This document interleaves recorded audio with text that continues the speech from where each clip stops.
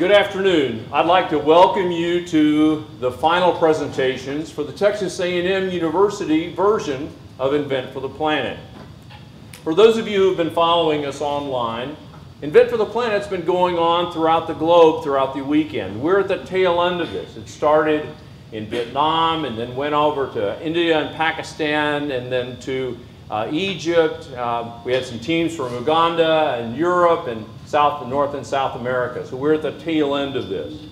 The final presentation here will be made by 10 teams. We've had 10 teams here at Texas A&M University concentrating on solving some of the world's largest problems. As we like to say, for one weekend, there are no borders. For one weekend, there are no barriers. And for one weekend, there are only students solving problems around the world. So for one weekend, the sun will never set on innovation.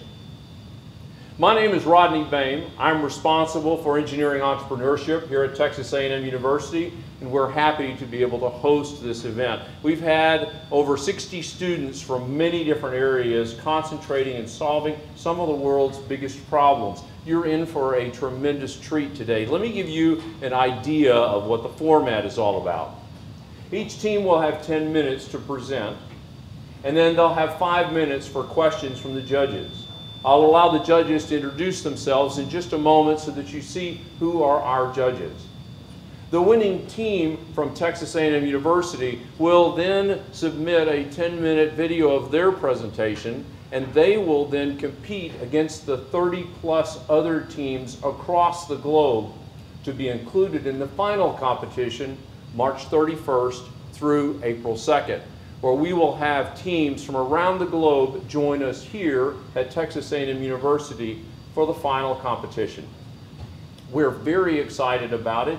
You're going to be very interested because the solutions that these students have been working on are truly awesome.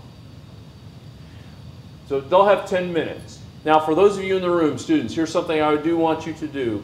As you know, we are participating in a research study. We're trying to understand how collaboration and teamwork works in this global environment. It's something that's not been studied before. We're going to ask you to fill out a survey. So after you finish your presentation and you breathe this sigh of relief, there's two things I want you to do. The first thing is I want you to go outside and we'll have a videographer out there. We're going to ask you to give a quick interview so that we can understand a little bit more about what you're doing. The second thing I want you to do, and this is individually, follow the link for the survey. Please fill out that survey. It allows us to gather the right statistical information so that we can help others replicate this experience worldwide. So those are two things that I'm really going to suggest and ask you to go out and do. We emailed you the link, and so you should be able to see both of those. Again, as I said, I'm Rodney Boehm. We're responsible for engineering entrepreneurship. So I want all of you students also to consider taking your idea further. What we have is an incubator here at Texas A&M University, and we're ready to help you and support you and to be able to help you take this idea into solving global problems. Allow us to help you. Thank you very much for being here. Let's get excited and let's welcome our judges. Roland, I'm going to start with you. So Roland Block, you'll turn on your microphone, please, sir. Sure. Yeah. So, howdy, my name is Roland Block. I'm the Associate Director of the Career Center, responsible for engineering. But the reason why I'm here is because of my professional career. I was a mechanical engineer, class of '92, did product engineering, R&D project management, marketing product management, all the way to Director of Global Marketing for companies ranging from startup to Fortune 300, all in the medical device industry, and I'm excited to help be a part of this fantastic event. Howdy, my name is Andrew West. Graduated in 2016 with a degree in petroleum engineering, and since I've worked at Accenture for the last 4 years. I've been a part of Aggie's event as a moderator for several years now. I'm excited to be a judge this time. John. Howdy y'all, John Fry here. I'm the class of '84, and I am Hewlett-Packard Enterprise's Senior Technologist for IT efficiency and sustainability. I came to HPE through Compaq that became Hewlett-Packard, that became Hewlett-Packard Enterprise. But before that was engineering, sustainability, and health and safety for Boeing and NASA before that, and then did a short stint on the North Slope of Alaska as well. My undergrad's in safety engineering. I have a master in divinity and a doctorate in leadership, so I bring a variety of different perspectives then to being here today, and I love to be with y'all. I think this is my fourth Invent for the Planet, and I am just delighted to see what you come up with. Howdy, I'm Mark Johnson, class 78, retired Army Colonel. Sorry. That's right. We're classmates. I'm Associate Professor of Practice, Industrial Distribution, and I also am the Director of the Professors of Practice program for the College of Engineering. First off, I just want to congratulate each and every one of you, regardless of how the results are, how you finish. The fact that you're here says a lot about you individually and collectively. Hopefully you've learned a lot about each other. You've enjoyed this effort. Good luck. All right, in teams, we're going to get started. There's a timer in the back. I'll keep you strictly to 10 minutes. If you get to 0, I will pull you off screen, and also then have the judges have 5 minutes. I will also stop the judges from asking questions as well, so judges don't get too long-winded, because I'll shut you off as well. Thank you very much for being here. For those of you, we will have a break after the first 5 teams, and then we'll come back again. The first team is City Seeds. Welcome aboard, City Seeds.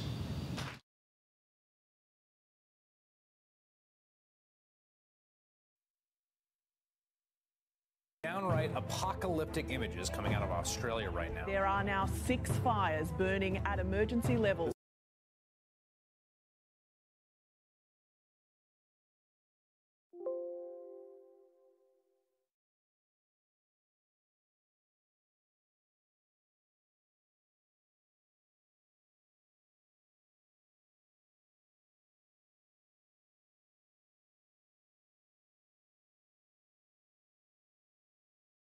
Howdy, we are Team City Seeds.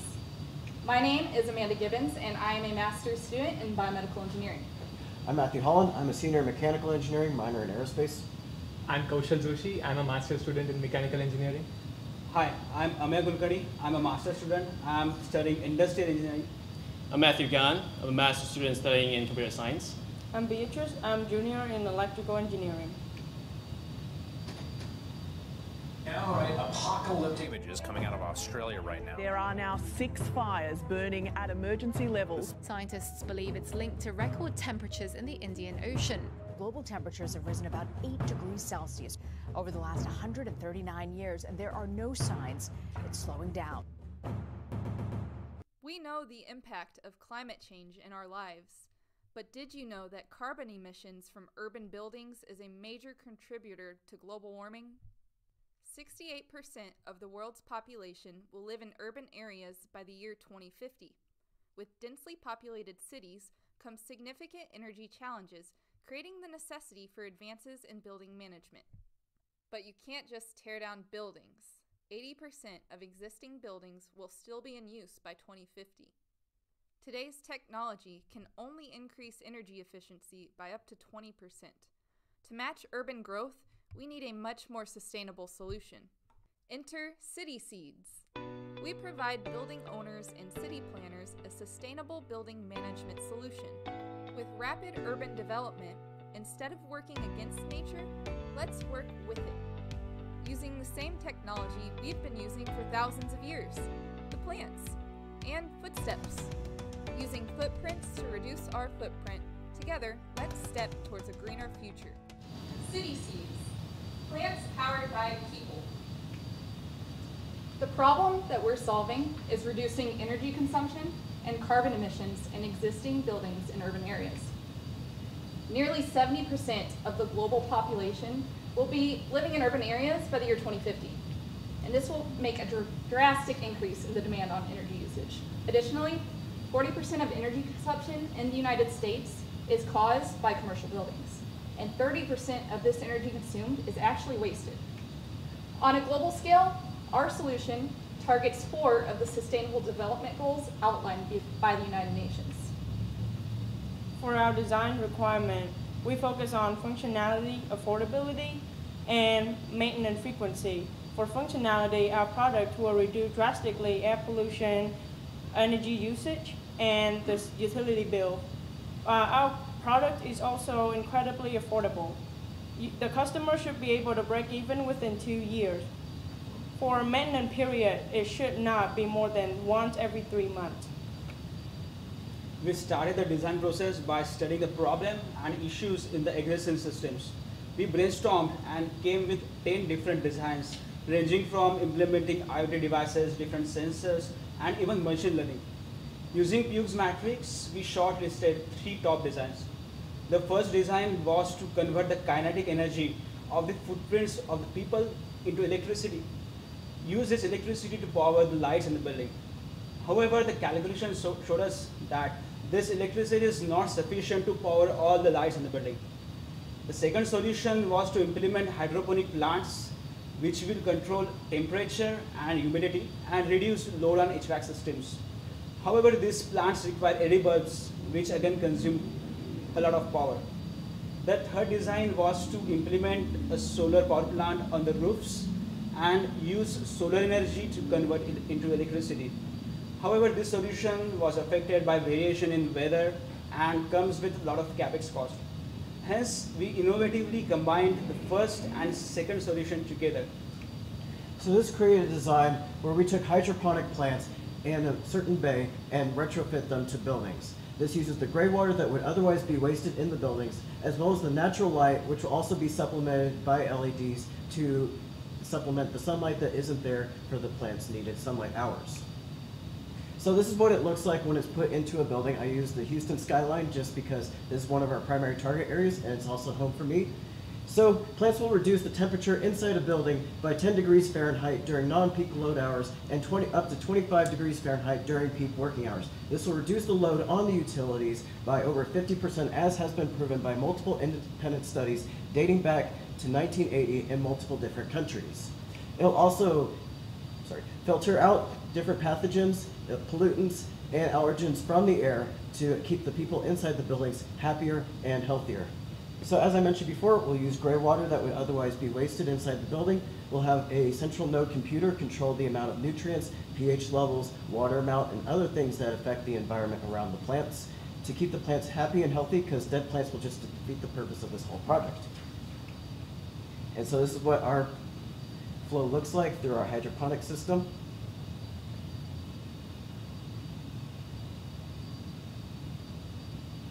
You can actually see the prototype here that we tested. And so in order to supplement the sunlight that's not going to be there during normal daylight hours or during extensively cloudy or rainy times in the weather, we will use LEDs that simulate the sun's light. This will be powered by footsteps.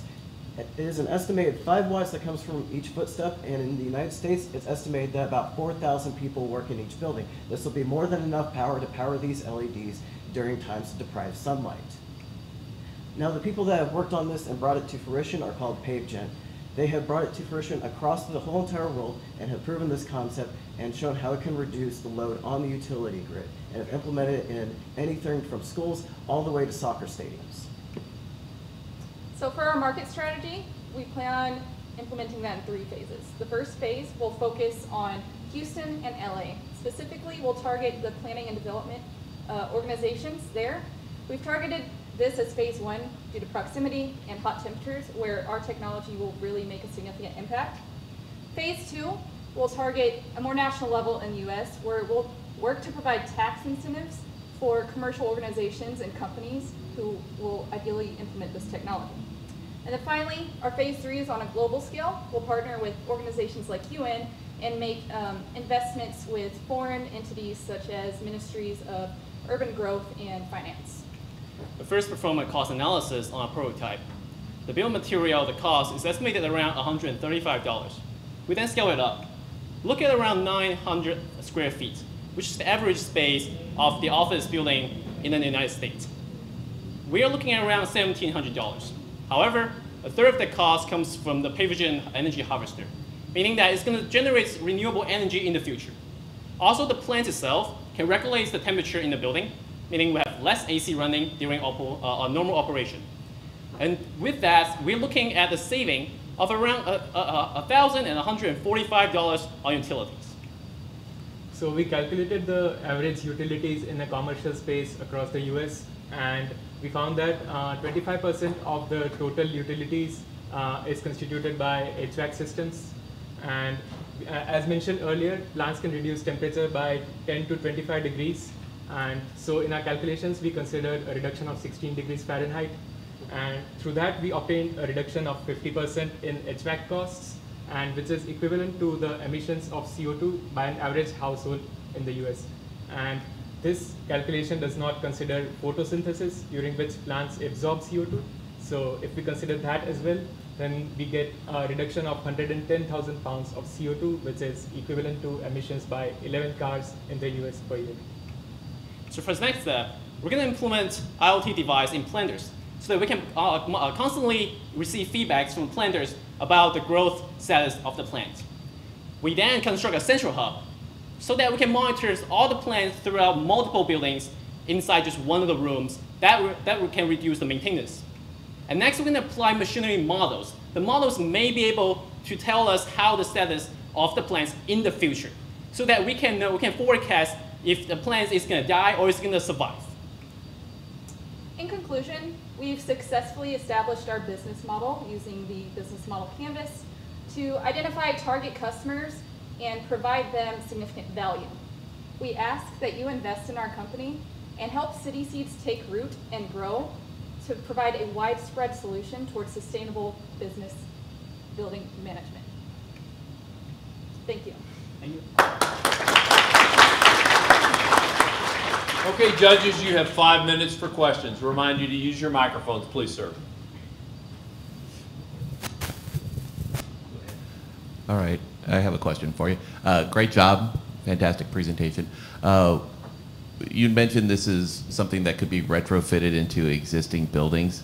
I was wondering if you could sort of describe how you envision that, particularly because you're talking about electricity from footsteps, and then the plants, I don't know if they're close by or how that's going to work with those two technologies, trying to merge those together. So for plant propagation, there are usually central nodes that propagate plants from stems and other parts of the plant.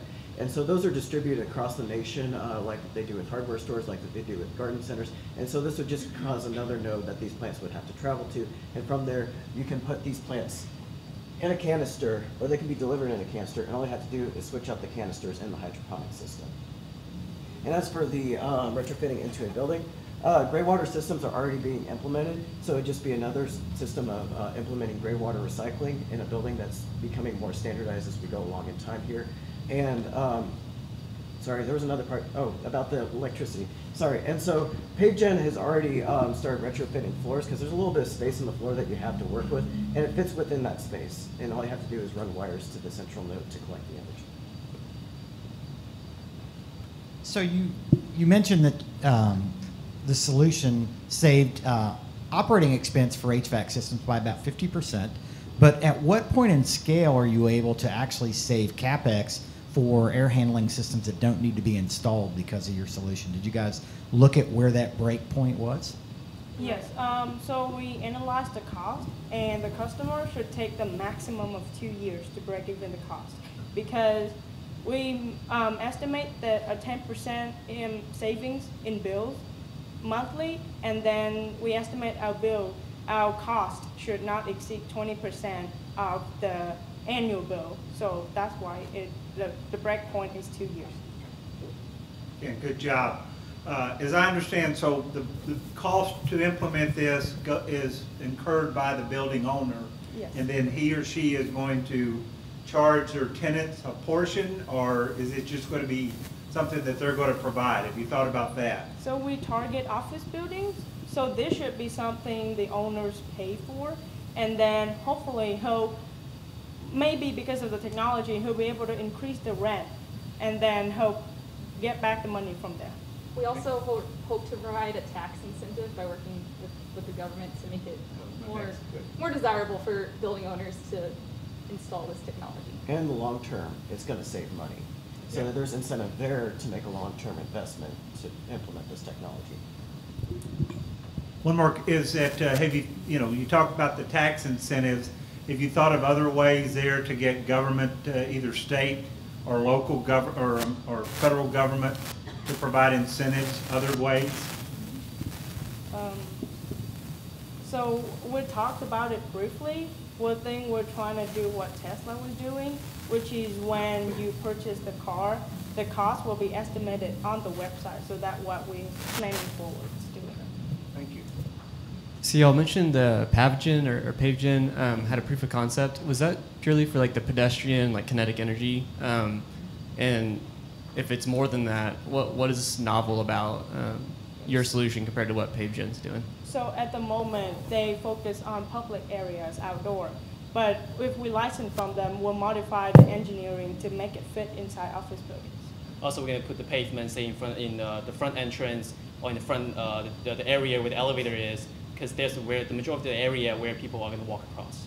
I also think the majority of the novelty in our solution is going to be that currently there's no widespread solution to sustainable building management. So we're providing the combination of these two technologies in an innovative way to then, allow this to be a widespread solution to different building owners.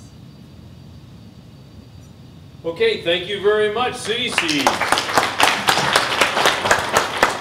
The next team is EBI. If y'all will come forward, and City Seeds is going to take their hydroponic system out of here.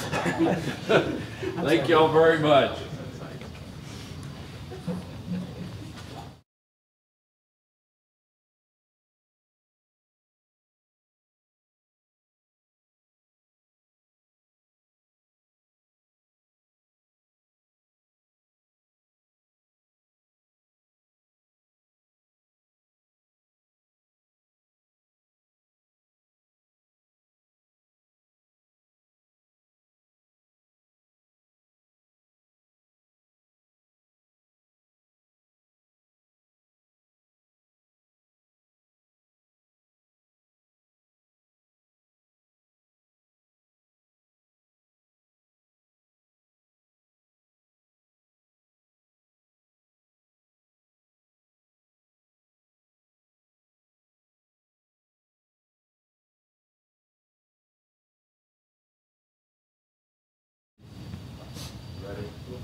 All right, take it away, EBI.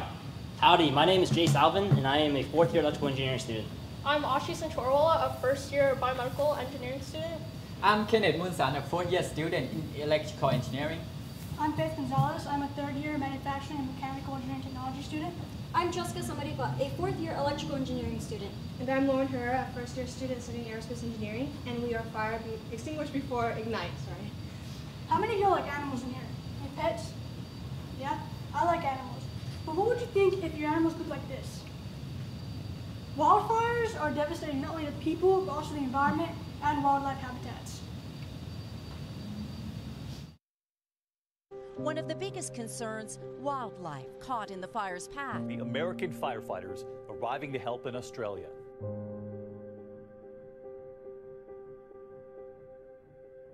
Maria fire exploding in size overnight, scorching 5,000 acres, forcing thousands of families to evacuate.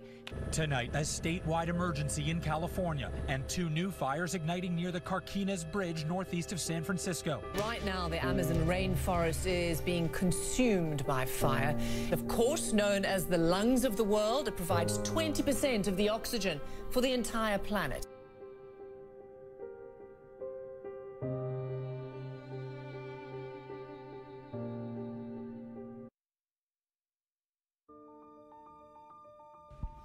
At EBI, we specialize in developing new, innovative solutions to prevent wildfires. Our comprehensive 3-stage system is specifically designed to mitigate the threat posed by these natural disasters. Stage 1. Satellite imagery is gathered from a wide array of units for potentially hazardous hot zones to be easily identified and isolated. Stage 2. The data is transferred to a software database to display the locations to the users. Stage 3. A UAV is sent to the designated zone to provide precision surveillance. In severe cases, the drone has the ability to deploy eco-friendly countermeasures to suppress or put out flames. Join us as we strive towards a healthier future for our environment. Extinguish before ignite. All right, well, thank you guys for coming out.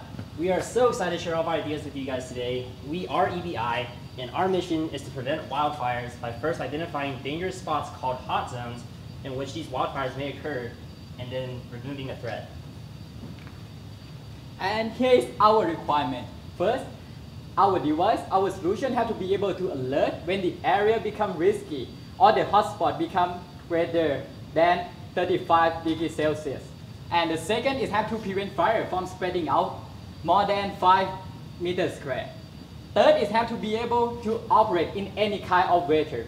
And fourth is have to be able to operate multiple times a day. And the last one is have to be able to integrate with satellite data. These are the designs we considered. The first one would be a cabinet that would be placed in many different locations in a forest. Drones would be in these cabinets, and these drones would go out and scan the forest for hotspots. We didn't choose this one because of the maintenance and the cost that it requires with so many drones. The second idea we had was a blimp. This blimp would be tethered to the ground and would also locate the hotspots. This one would interfere with regular air traffic control, so we didn't choose that one. The one we did choose was a UAV and satellite combo. Our solution uses satellites, and it gets the data and puts them into an app. This app then locates the most hotspot susceptible area, and it puts it into a coordinate which it sends to the UAV. The UAV then goes to this coordinate, and it disperses of the fire retardant. So we use 5 satellites. 4 of these are owned by NASA, and the other one is by Digital Globe. The 4 owned by NASA are actually going to be used to track hotspots, as well as vegetation, and if there is a fire already ignited, it will show signs of smoke and carbon monoxide. So as we were all preparing and doing final tweaks in the morning, NASA satellites were actually going around the Earth and finding hotspots, which you can see on the image to your right. Those little red spots are the ones that are actually hotspots that the Earth has right now. So this is the kind of data that would come into our app. So our app would take the 5 images that the satellites take and put them in a single display. And this display, it would be a coordinate system so that a coordinate could actually be found as to where the hotspots are. When the coordinate is sent to the UAV and it goes to complete its mission, the app continues on and it sends an alert out to local authorities as to which areas are right now considered potentially hotspot warning areas, so that they can monitor these locations so that they're always making sure that they're on top of it and not behind. And another part of our app is this display. So this is kind of what our app would look like, and the white fires show the least severe hotspot zones, and the red fires show the most severe hotspot zones, so that they can see where the resources need to be allocated to, but which areas still need to be monitored. So as for the subsystems that our device will contain, we will be using a UAV autonomous vehicle in order to accomplish these goals that we have set for ourselves. We will be incorporating a radio frequency receiver and transmitter in order to receive and transmit signals coming from the satellite, as well as informing the residents and authorities of these hotspots areas. In addition, we will incorporate sensors. The following sensors that we will incorporate in our design include a thermal camera. This thermal camera will allow us to track and collect thermal images as presented in the image to your left. In addition to that, we will also be using a LiDAR sensor in order to map out the forest floors to give us a more precise and better understanding of what type of environment we'll be working in. And lastly, we'll be incorporating a GPS sensor in order to give the UAV coordinates to tell it where exactly it needs to be. In addition to that, we have area for our payload for our fire-resistant fertilization. So we choose to do an environmentally friendly fire retardant. This will actually be thrown on top of the hot zones before actual fires happen.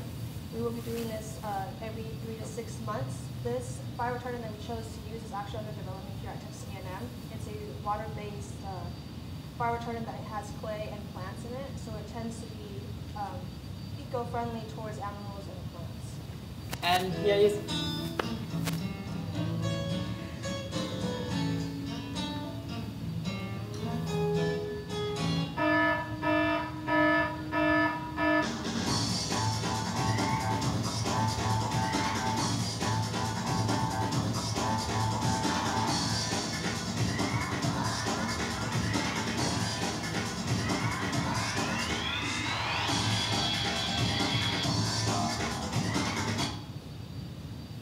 and the simulation that's going to show how exactly our model is going to be in real life.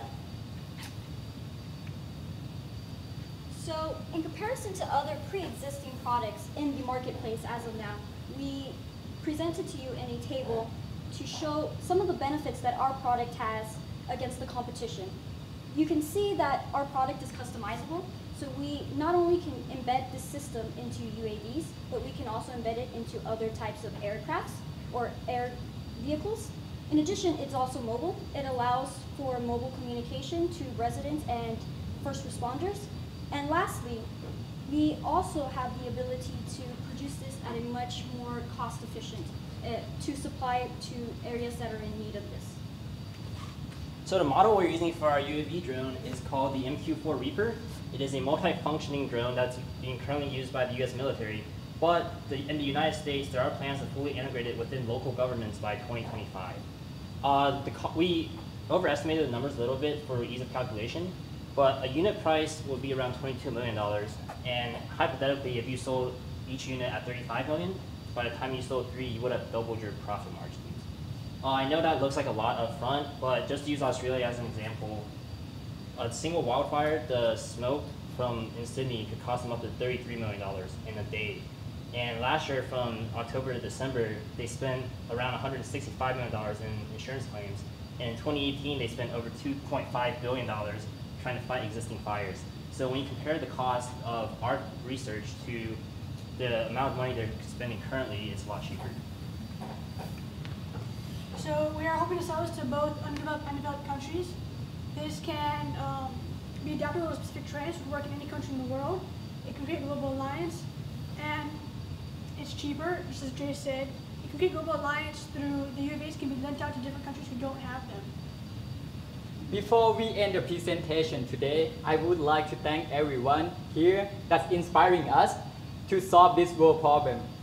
Remember this, with EBI, we can stop the wildfire, we can make a world better, and we can save this animal. Thank you so much. All right, Eco, thank you very much, EBI. Judges, you have 5 minutes for questions. All right, very good presentation, thank you. I have a question. For the dollars that you showed, there were, I believe, 3 drones that were included. Mm-hmm. What type of calculation did you do for the number of drones versus the area that they would have to cover? Because you look at Australia and different areas in the U.S., and those are very large expanses. So I was wondering what that ratio would be. Okay, so we looked at the price of a gallon of the fire retardant first in general use. 1 gallon covers around 400 square feet. Sorry about that. And we can fit about 305 gallons into 1 single UAV drone based on our calculations of the maximum amount of payload that the drone can carry. So that would be 1 drone could cover about 122,000 square feet of area. And then for the area that you're trying to protect, how many drones would be needed for, let's say, you showed Australia. Do you know about how many drones that would require? For the logistics, we were thinking that because the local governments will probably know better than we do. So we are more providing the services for them, and then logistically they would operate within their means to see what would be the best plan of action for them. And the way our app works, it kind of narrows down like the location so that they're not spreading it over like every single place. They're spreading it over the land that needs it right now, so that once that is taken care of and another place becomes at risk, we could still, they had time to allocate more resources to that area. If you thought about, due to the high cost, if I have to buy the whole package, i.e. the UAV and the system, to make it maybe more plausible for some of these smaller companies, that they could retrofit your system onto their existing UAV, so they wouldn't have to buy the UAV, but they could still utilize your system? Mm-hmm. Yeah, for sure. So actually one of the topics that we were brainstorming about was that we would sell the system and the app. So we would provide sensors and the LiDAR system for planes that the underdeveloped countries already had that would connect to our app so that they could still do the same things if they couldn't afford the UAV, but the UAV was more of like a overestimate because it's more of like the optimal system because it already has all the sensors that they need. So that's why we presented it in that way. Okay. And the other is, like I say, you're not coming in to fight the fires with your capabilities. You're intending to sell this capability to a country that's already fighting the fire to enhance their capabilities? Is that? Yeah, so okay. What we're trying to do is, because they're allocating so much money, like right now, Australia, over its span of about 7 bushfires, they've spent around $100 billion. That's a lot of money. So what we're doing is we're helping them limit the money that they're spending so that they can, it's more affordable, and it's preventing it before a fire comes to the point where they have to prevent the fire, rebuild the city, redo their entire structure over and over again, because that's what they've been doing for the last 200 years. So we're more looking to prevent the fire before it becomes that big. I'm curious, the thought around having an app, it looked like a mobile app was represented. So I think at some point you mentioned it was not only for fire response, but also for like residents. Is the intent that the general public would also have access to the app? And then if they did, is it just there to alert them that a fire is nearby? So the app is actually, so local authorities will control like where the UAVs are at. It's more for, the purpose for the public is more for them to know if they're in a dangerous area, how severe the area is, if they need to be starting to evacuate before they, like, because stuff catches on fire and they're stuck in the middle of a danger zone. So like the software would be more like for the authorities to use, and if there are residents in like potential danger areas, they would send out the alerts to those residents. So they're more like Amber Alerts, kind of. So one thing I didn't hear you guys mention was resupply once the UAV has dropped its first load of fire retardant. A lot of the aircraft-based systems can reload while moving or while still flying. Did you have a way to reload while it's still moving, or do you have to come back to a landing strip, reload the retardant, and go off again? Currently, they would come back and land, and then we would reload the retardant. But currently, our threat level estimates is if the hot zone is greater than around 50 square feet, we would drop the retardant. So like it wouldn't be dropping the entire retardant in one go, because it can carry around like 1,500 square feet. Okay, thank you, EBI. Appreciate it. The next team is Aeroscannable. And clicker, thank you.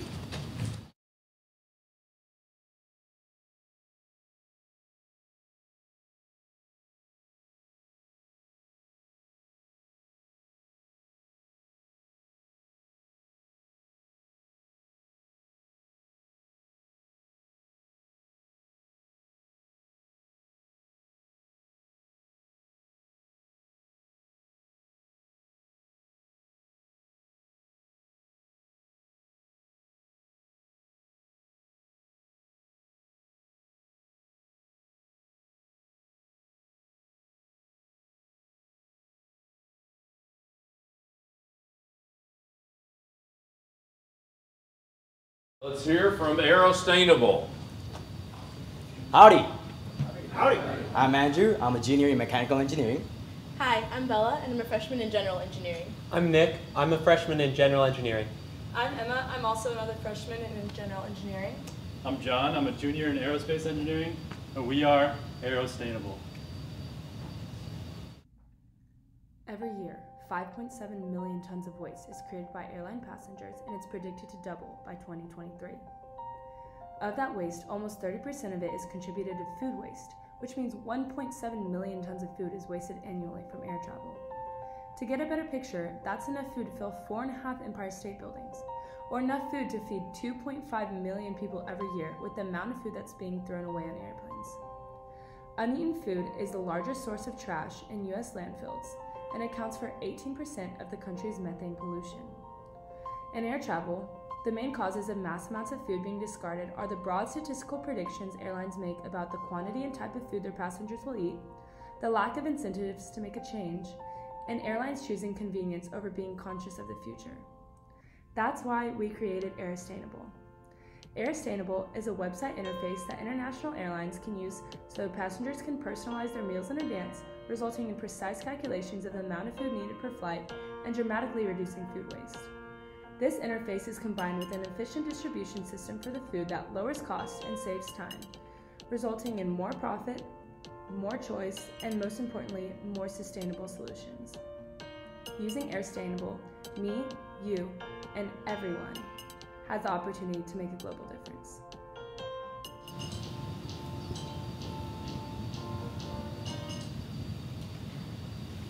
We are here to reduce food waste produced by the airlines. For the past 48 hours, our team came up with several alternative solutions to tackle the problem. Automated beverage dispenser, compostable dishware, and vacuum dishwasher with bento boxes were considered to eliminate cans and plastic waste.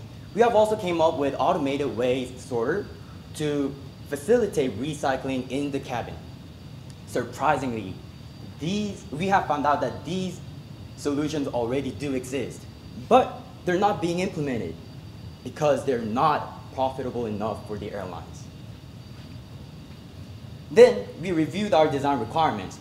Our design requirements include at least 5% reduction in food waste, no additional tasks for flight attendants, no extra space, weight, and power consumption required for the aircraft. And then we came up with a great solution. All right, now first, before we give you all the solution, I just want to ask you all a few questions. How many in here would consider yourself a picky eater or know any picky eaters? How many in here have dietary restrictions or know anyone with dietary restrictions? Lastly, how many people have ever been on an international flight and have ordered a meal and not finished it? As previously mentioned, 1.7 million tons of food is being wasted annually, and it's only expected to go up from now. Some airlines even predict and produce 3 meals per first class passenger when they only eat 1 meal, which ends up a lot of food being thrown away. With wasted food being the biggest contributor to overall waste from airplanes, we decided action needed to be taken. That's why we came up with AirStainable. AirStainable is a website interface that encompasses personalized food ordering, order fulfillment and catering, and an in-air manual assembly instructions to eliminate food waste. Here's the website component of our solution. After selecting your seat when purchasing a plane ticket, AirStainable allows any airline company to implement a portion of their website in which the customer can choose what meal they would like quickly and with ease. Here's an example of it in action. By allowing customers to choose what they would like to eat before getting on the plane, food that would be wasted is never even made at an on-the-ground catering facility. And if a customer changes their mind, we send a confirmation email about a week before the flight to update any preferences before takeoff. After the data is recorded down in the system, we use a lean manufacturing model for the rest of the process for the food. First, the data is sent to the catering facilities, where at the end of cooking the food, the caterers place it in the trolley cart and sort it organized by seat. Then, the trolley carts are loaded onto the aircraft. Once the carts are loaded onto the aircraft, the flight attendants will take out the entrees and cook them just like they're doing right now. And once they are done cooking, they will sort them back into the trolley cart, and they will double check the work of the catering company using the interface that is in the galley, shown here. This interface allows them to clearly see what food is required for each passenger in which seat. Although this requires a little bit more time spent in the galley, it will save time because they will not have to go through the entire aircraft taking everyone's orders. The result of the AirStainable process is more choice, more profits, and more sustainability. Through online food ordering, we give passengers the opportunity to get exactly what they want and eliminate annoying disturbances on the flight from food ordering on long flights. Airlines currently spend about $6 per passenger just on food. Through our process, we can eliminate unneeded food choices and reduce that number, ultimately saving airlines over $250,000 per day. Considering training costs and display integration, we predict that we can reach profitability within 2 weeks of full-scale implementation. Not only do we help airlines realize profits, but we also benefit catering services by providing data optimization so that they can optimize their food preparation service as well as lower bulk food orders and ultimately save costs.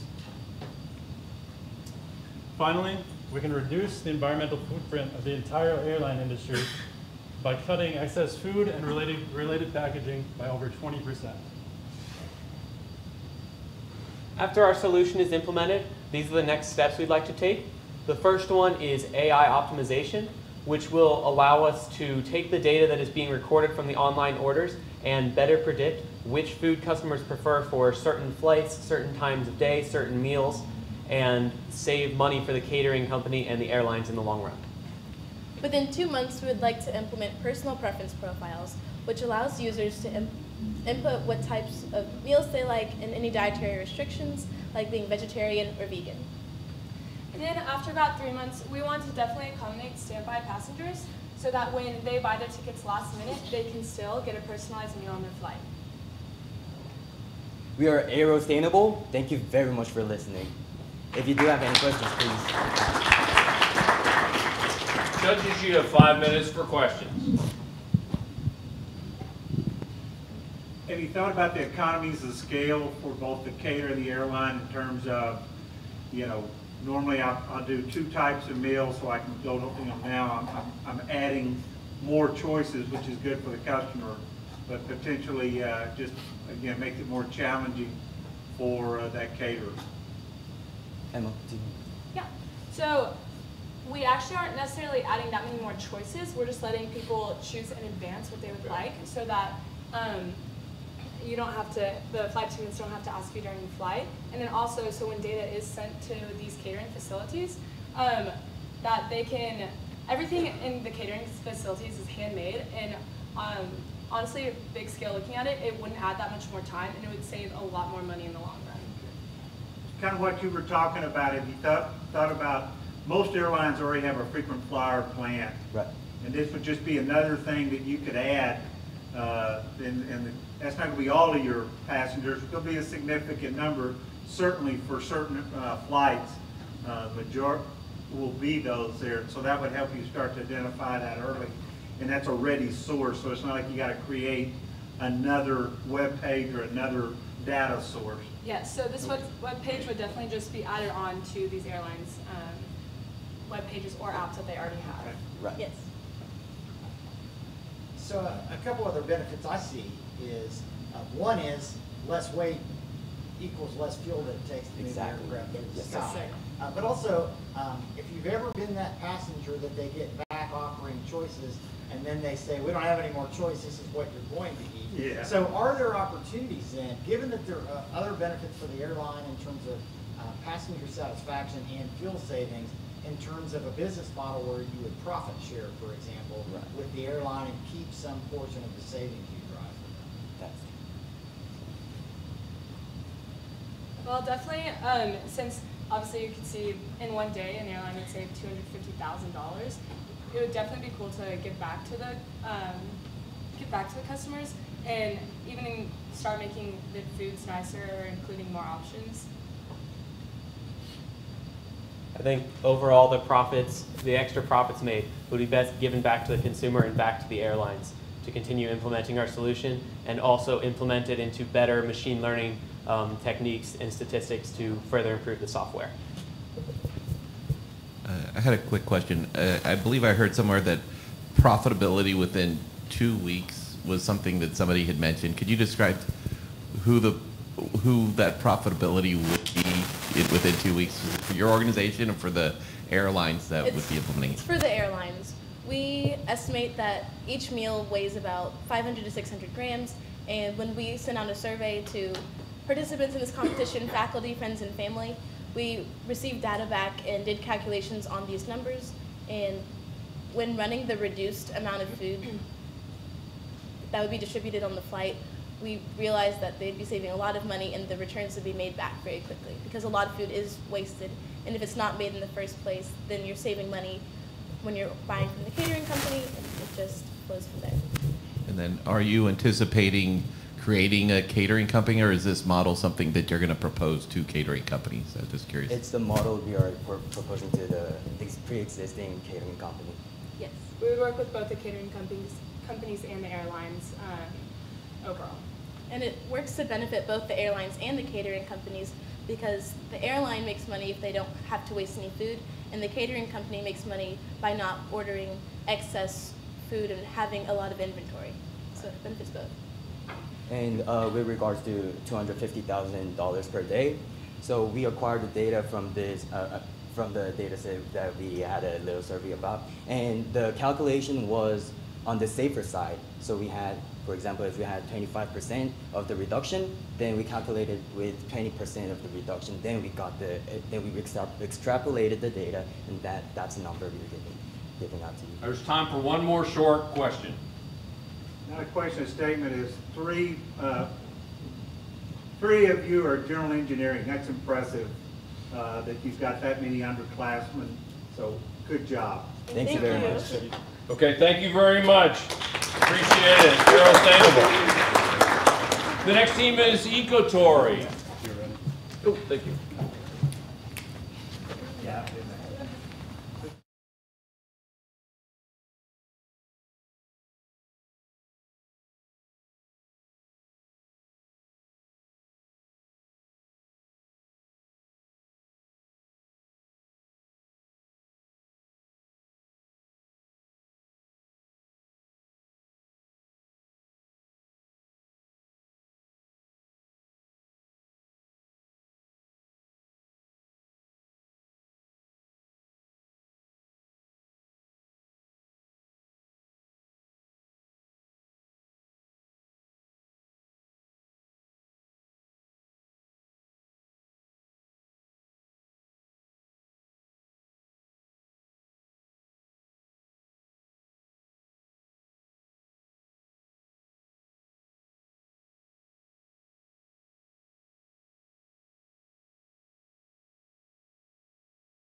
Side is the slower side.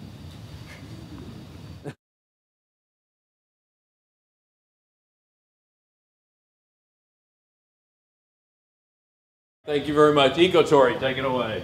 Howdy. Howdy. My name is Emily Gonzalez. I'm a senior biomedical engineering major. Howdy, my name is Teresa Valdez, and I'm a junior computer engineering major. Howdy, my name is Ryu Q. I am a junior computer engineer. Howdy, my name is Sven Lulze. I'm a junior mechanical engineer. Noble Gutierrez, sophomore mechanical engineering major. Hi, my name is Claire Gregor, and I'm a PhD in mechanical engineering. And we are Ecotory!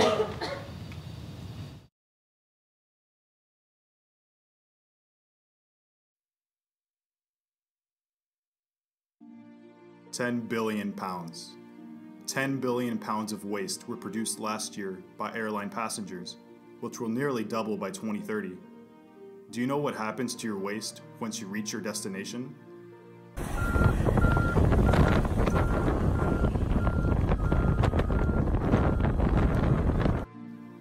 It is accumulated in landfills or incinerated, both of which waste resources and contribute to climate change. Over 73% of airline waste stems directly from excess food and packaging materials, simply because airlines are unable to gauge passengers' needs prior to the flight, resulting in overstocking. What if we told you that we could significantly reduce this amount of waste?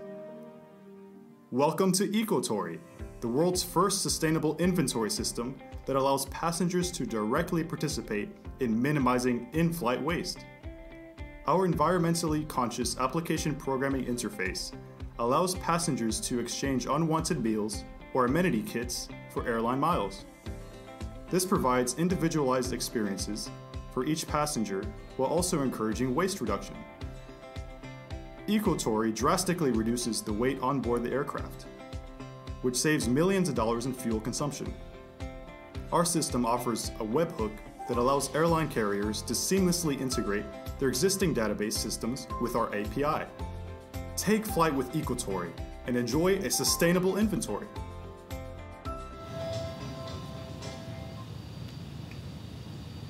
problem we are solving is excessive waste produced by airline passengers.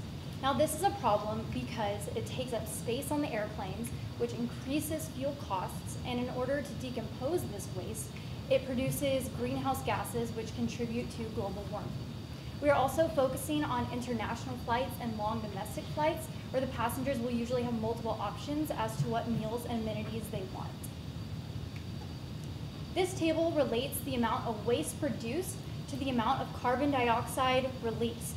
In 2016, it was calculated that 10 billion pounds of waste was produced across the world by airline passengers, and this resulted in almost 20 billion pounds of carbon dioxide being released. These numbers are expected to double by 2030. The majority of waste is coming from food, paper, and plastic wrappings. Currently, airlines use statistical data that provides them with a set number of meals and amenities they should pack for each flight for a certain number of passengers. However, this is a problem because not every passenger will want everything that is packed for them. This creates wasted materials. The following are the 5 design requirements that my team and I collectively decided on to go ahead and narrow it down to our final solution. These requirements are: it needs to reduce airline waste by a minimum of 30%, does not depend on changing of local or federal laws, does not increase workload or time for flight attendants, must be at minimum net zero cost for the airline, and must be implementable to more than one carrier. So much like our first 2 designs, there is many ideas out there that do allow the airlines to be eco-friendly. However, these ideas do cause there to be changes in the structure of the aircraft, as well as it does give more workload onto the flight attendants, and it gives them more stuff to do while they're in the air. So we decided to go ahead and implement an API program to manage inventory more effectively. This is a solution to go ahead and allow the airline to be more proactive and allow for it to reduce the waste from the stores. So introducing our application programming interface, it plugs into the individual airline database, and this allows her to reduce the waste by allowing pre-selection of airline amenities for individuals when booking flights. Q will go ahead and walk you through what our API works. Hi, I'm Q. Let's take a closer look. This is the home page. I'm going to start with the food selection. Here's the pop-up remind. To be eco-friendly, my flight provides 2 meals, and I'm only going to select 1 meal. By doing this, it brings me 100 bonus miles. And do I have a restriction for the food? Yes, I'm going to require vegetarian food, and I am Asian vegetarian. There's more options for selection. And if there's any beverage I would prefer, I am going to select tomato juice.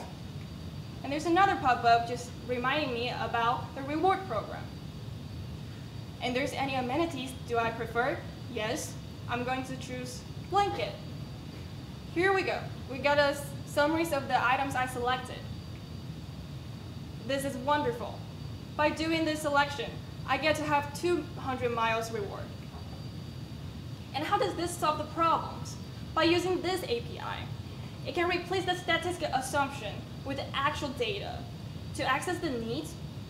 Also, it pack less necessary item on the flight, avoid overloading the plane, reduce the final waste to be treated afterwards. Our API is designed to hook into these primary databases for the airlines. We're going to use ticketing information and flight information to figure out what class the passenger is and take and load those preferences in a pre-generated template, which will go to the passengers. After the passengers fill that template out, the data will go into a statistical database for airlines to use to better analyze usage statistics, as well as be uploaded to the manifest database 24 hours before the flight to ensure your preferences make it on the plane.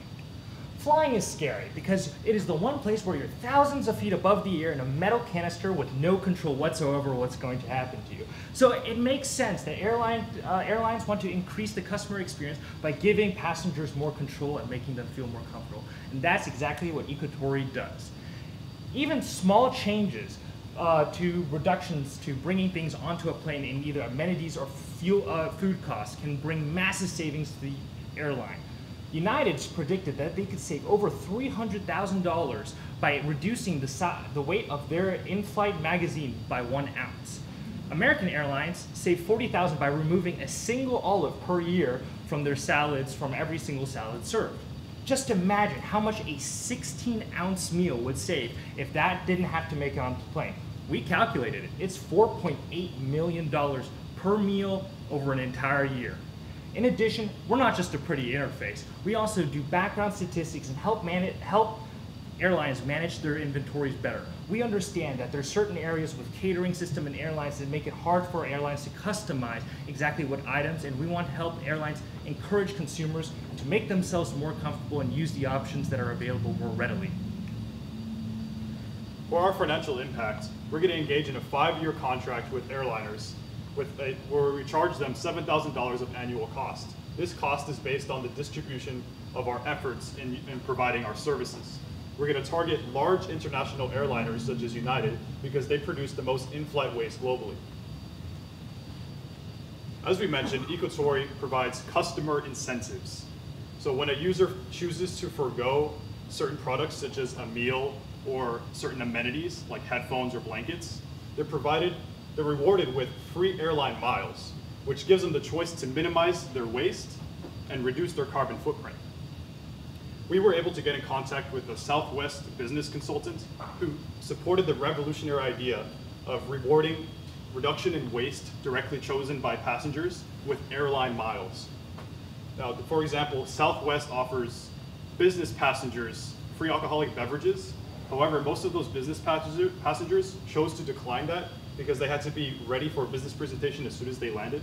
So this resulted in an overstocking of alcoholic products, which increased the weight on the plane and resulted in more waste. Furthermore, airlines only use a fraction of a cent to offer airline miles per mile flown. So this is a mutually beneficial rewards program that encourages passengers to reduce their waste in exchange for airline miles. So now let's emphasize our project innovations. This project can be implemented into any airline database. Second, the pre-selection services are extremely limited or not offered at all in the market right now. Third, the role of the passengers right now, we are giving them a unique way to participate. And finally, we can considerably cut down on excessive waste, working directly on the source of the products we waste. Thank you very much, Ecotori. It's now time for judges' questions. You have 5 minutes. Did you primarily look only at American flag carriers for this? The reason I ask is because many of the Asian and Middle Eastern based airlines put a lot more emphasis on the amenities and that as opposed to the U.S. carrier base. So that's, U.S. carriers I think will probably eat this up, but some of the other ones there might be a little more problematic with their business plan. So again, is this primarily focused on U.S. flag carriers? Right now, that's what we're targeting. There is one of the things that we were looking at, one of the trends is, it's a Swedish word called flygskam. It means encouraging Europeans not to fly because of how much waste it produces. And we're seeing that if this kind of revolution takes up more ground, then a lot of carriers, even foreign, are going to see their sales drop and they will start looking for options. And we will be ready to serve their needs whenever they will come to us.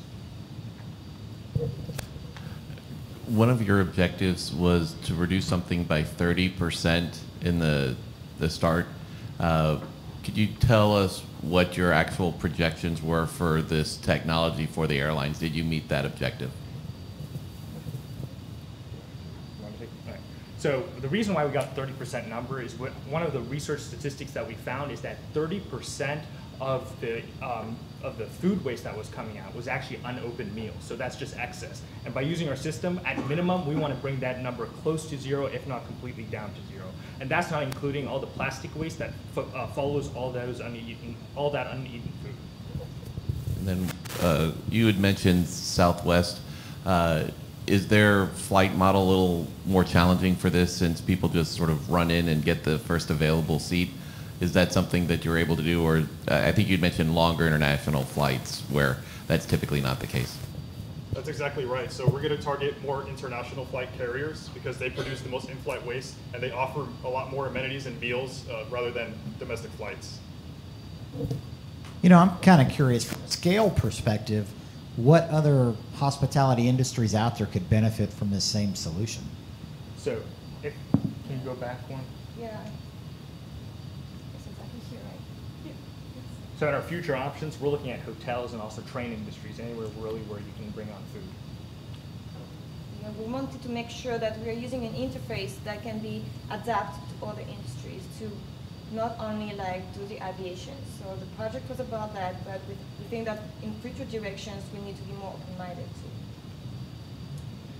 too. So as a traveling consultant, this is kind of cool. Getting rewarded with more points is always something we're looking for.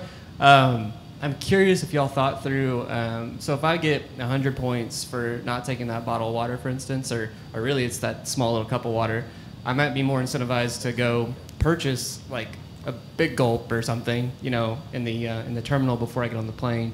Did y'all think through what the alternative might be if someone's not incentivized to take the smaller amount that's offered on the plane? We actually want to kind of encourage that. So if you don't choose your meal, because one of the biggest problems with airline food, everyone hates airline food. It doesn't taste right. Airlines are always working around to figure out what's the best way they can balance cost versus quality. When you bring food from home, you're not worried about that. You worry more about what you are interested in, what you're interested food-wise. And you know, of course, that brings up a weight consideration. But one of the things is, airlines providing food or providing those beverages on their own, they have to factor that into their weight calculations. Anything you bring on is already calculated into your carry-on. The airlines already have to set a standard for that, so they're not having to. There's no fuel reduction if you bring or don't bring your sandwich, if that makes sense. And to add on that, to expand again, like we can even use the same example for blankets. The people can use and bring their own blankets. It seems like to be like still the same weight. Well, if we don't do progress on the weight, then we are doing the progress on the wrapping package, because for safety reasons and security, they have to package everything for like disease and everything like propagating, right? So it's not only food here also. Okay, thank you very much, judges. Thank you very much, Ikatori. The next team is, I believe I'm saying this right, Zoifus, is that correct? Okay, y'all get a chance to talk about it. You're gonna need a table, is that correct?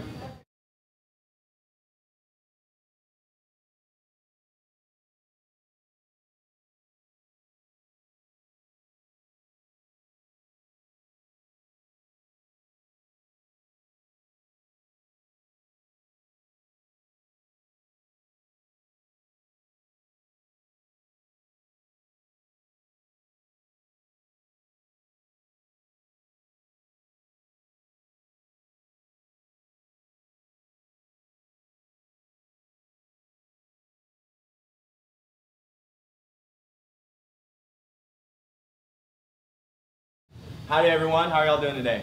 Good. Good. All right, nice to hear it. Just bear with us, I know we are the last presentation right before break, but I promise you won't be disappointed in what you hear. So I'm Jesse Phipps, I'm a junior biomedical engineer. My name is Hudson, I'm a junior civil engineer. My name is Rohit Amaravadi, I'm a freshman general engineer. Hi, my name is Jonathan Rodriguez, I'm an electronic systems engineering student.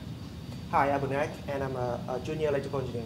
Hi, I'm Nikhil, and I'm a mechanical engineering graduate student. And we are Zoifos. And I was almost home, and next thing you know, the little boy's right in front of me. Pedestrians staring at their smartphones while walking, even crossing the street, are a hazard to themselves and others.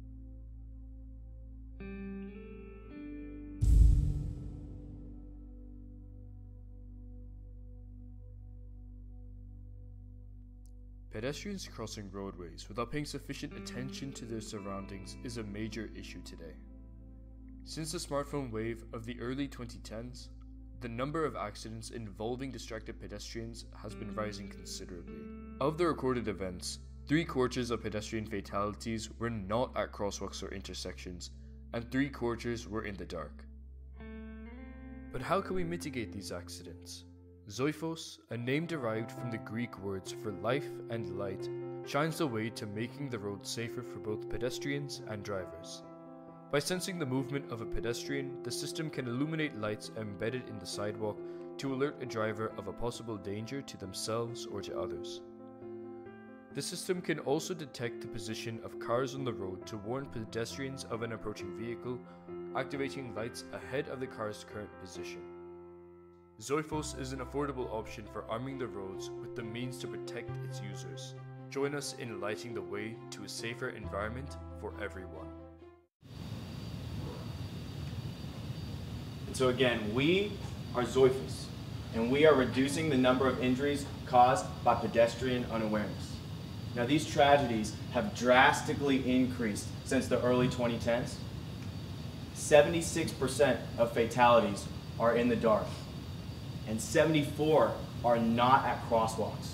And so we wanted to implement a solution to help work with cities to mitigate these tragedies. So what we wanted out of our solution is we wanted it to be scalable. We needed it to work for 2- and 4-lane roads. We want it to not interfere with current road requirements to make it easier to work with cities, and we needed it to be cost effective, and this is so it can be implemented in all countries. It needs to pertain to a high user base and work in varying temperatures. Two of the solutions that we proposed, one was a smart app with a reward system. It would reward users for not crossing at undesignated areas. The second device would be a wearable device that people would wear and would buzz when they get close to or when they step into a road that was not an intersection. So the design that we finalized on is a system that uses LEDs that are embedded in the curb. So it met all of our design requirements, and in addition to this, it provides instant feedback to pedestrians and drivers of any imminent danger.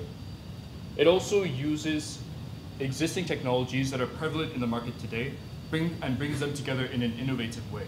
This makes it more cost effective and reducing the amount of money that would be needed to install it. It also has no compliance issues as it's not mounted directly onto the road itself and rather is on the curb.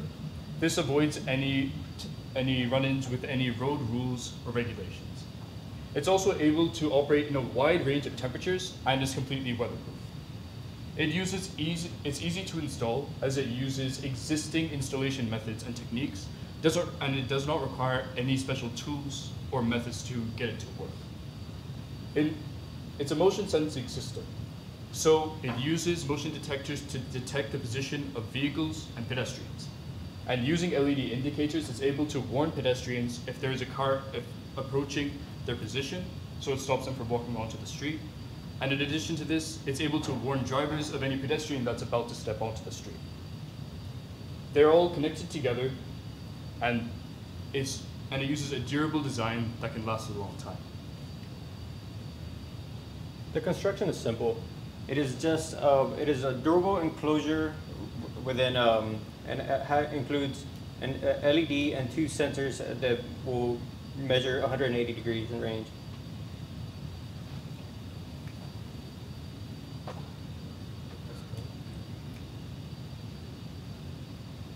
So as you can see in the video, we were able to model a working prototype of our product. And as you can see, Spider-Man is trying to cross the street, and as soon as he steps on the street, it will trigger our system, and the red flashing light will be on. So this is the second part of the system. So as soon as it detects a incoming vehicle, it will shine a blue light onto the street so that it will warn the pedestrians of any incoming vehicle out of sight. So the main question is, why us? What makes our product unique? As we already mentioned that 76% of accidents happen in non-crosswalk areas. So our product actually focuses on non-crosswalk areas because the current product in the market are for the safety at the crosswalks. And our product is so simple in nature that it actually solves more than one problem. The problems like blindsiding. You can see the person on the right and the driver on the left. Both are blindsided because of the red car, and they eventually get hit.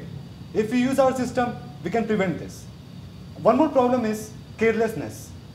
people often get distracted by their phones and leave the shopping carts which come on the road. If it's a cart, it's not that big problem. But if it's a baby stroller, that's a big problem. And our system can prevent that. And we are not just an app. If you have a phone, you don't have a phone. No matter what age you are, you will be saved. If your country have a great internet connection, don't have it. You will be saved. So it's not just an app. It's cheaper than to current crosswalks, and it's easy to install. We don't have to reinvent a new system. We can use the current installation methods and install it. So that's from our side, and it's time to save some lives, and thank you. Any questions? Thank you all very much. Judges, you have 5 minutes for questions. Is there an audio aspect to this? Because again, you know, it's a great idea. I like the concept, but as you said, if I'm looking at my phone, I'm not necessarily looking at lights there. You thought about adding an audio aspect to that? So the audio aspect, we considered that, and it could be part of the design. The only problem is compliance. It might not comply with city standards. So that's why in this particular design, we're only using the light system. Okay. So my question for you is, since it lights up once you step out into the street, I presume that's the way you described it. Have you looked at reaction time, and if you're stepping out into the street and then the light goes on, it seems like it might be a little too late. So if you could explain that, that'd be great. So the light system doesn't react to when the pedestrian steps on the street itself. Instead, we have the sensors set up on the curb and not on the actual street. So the pedestrian will not have actually stepped onto the street by the time that the system detects where the pedestrian is.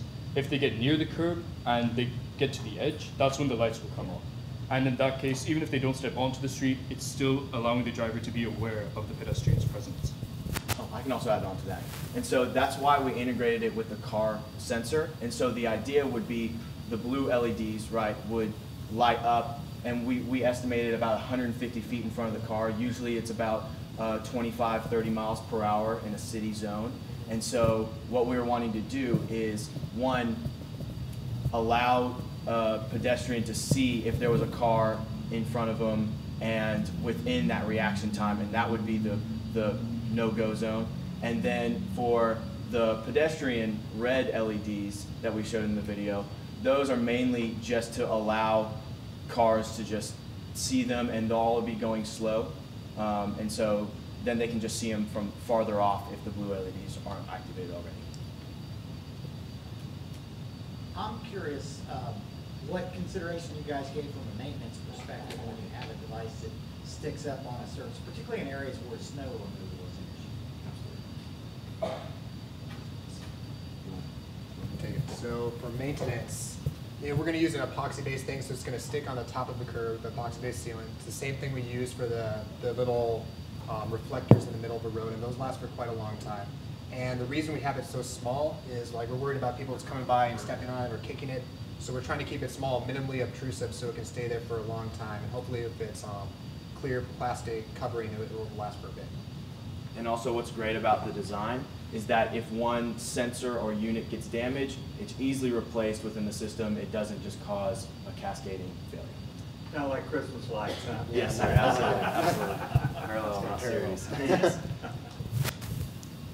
Then I have a question.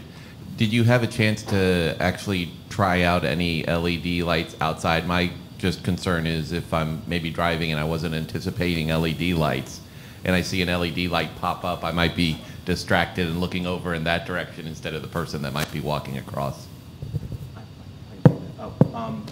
So one LED that we wanted to model this over is LED road flares. And so that's already up to standards as far as not shining light, too bright of a light in a driver's face, right? And so ideally we would use a system similar to that. That would come with further testing, absolutely. And then seeing what kind of brightness we can work with to still allow the driver to be indicative of a pedestrian and not jolt them into making a mistake. Okay, judges, thank you very much. Thank you. I appreciate it. All right, we're going to take a 10-minute break. Judges, I don't know how you're going to do this. I think you've got an incredibly difficult task in front of you.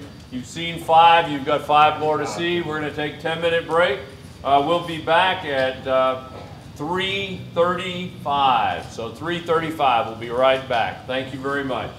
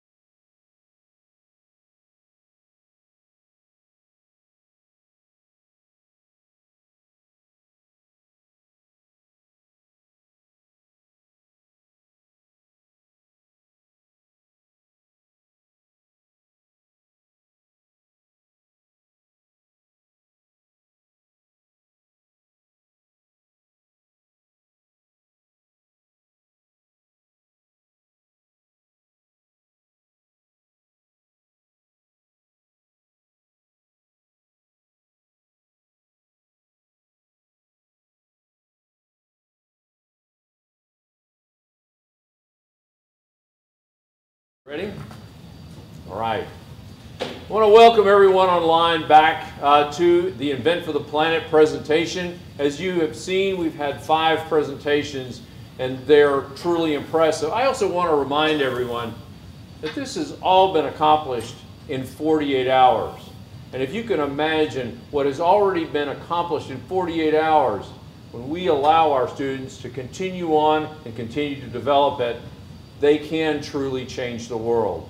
So we're looking forward to being able to have and work with them as we go forward. So let's move on with the next one. Our next presentation is Net Positive.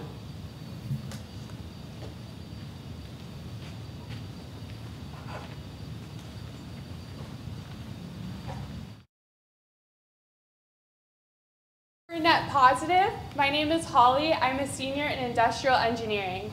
I'm Nick, and I'm a sophomore in mechanical engineering. I'm Allison. I'm a senior in mechanical engineering. I'm Samyukta. I'm a sophomore biomedical engineering. And I'm Evan, a computer science junior. I'm Rania, sophomore biomedical engineering. Before we tell you more about Net Positive, we're going to show you a quick video.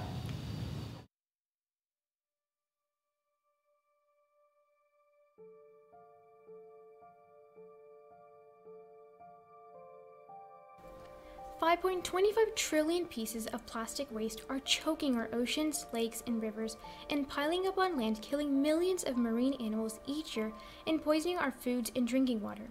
Stormwater drainage is the primary source of microplastics into our oceans, and once deposited into these oceans, there's no chance of retrieving them.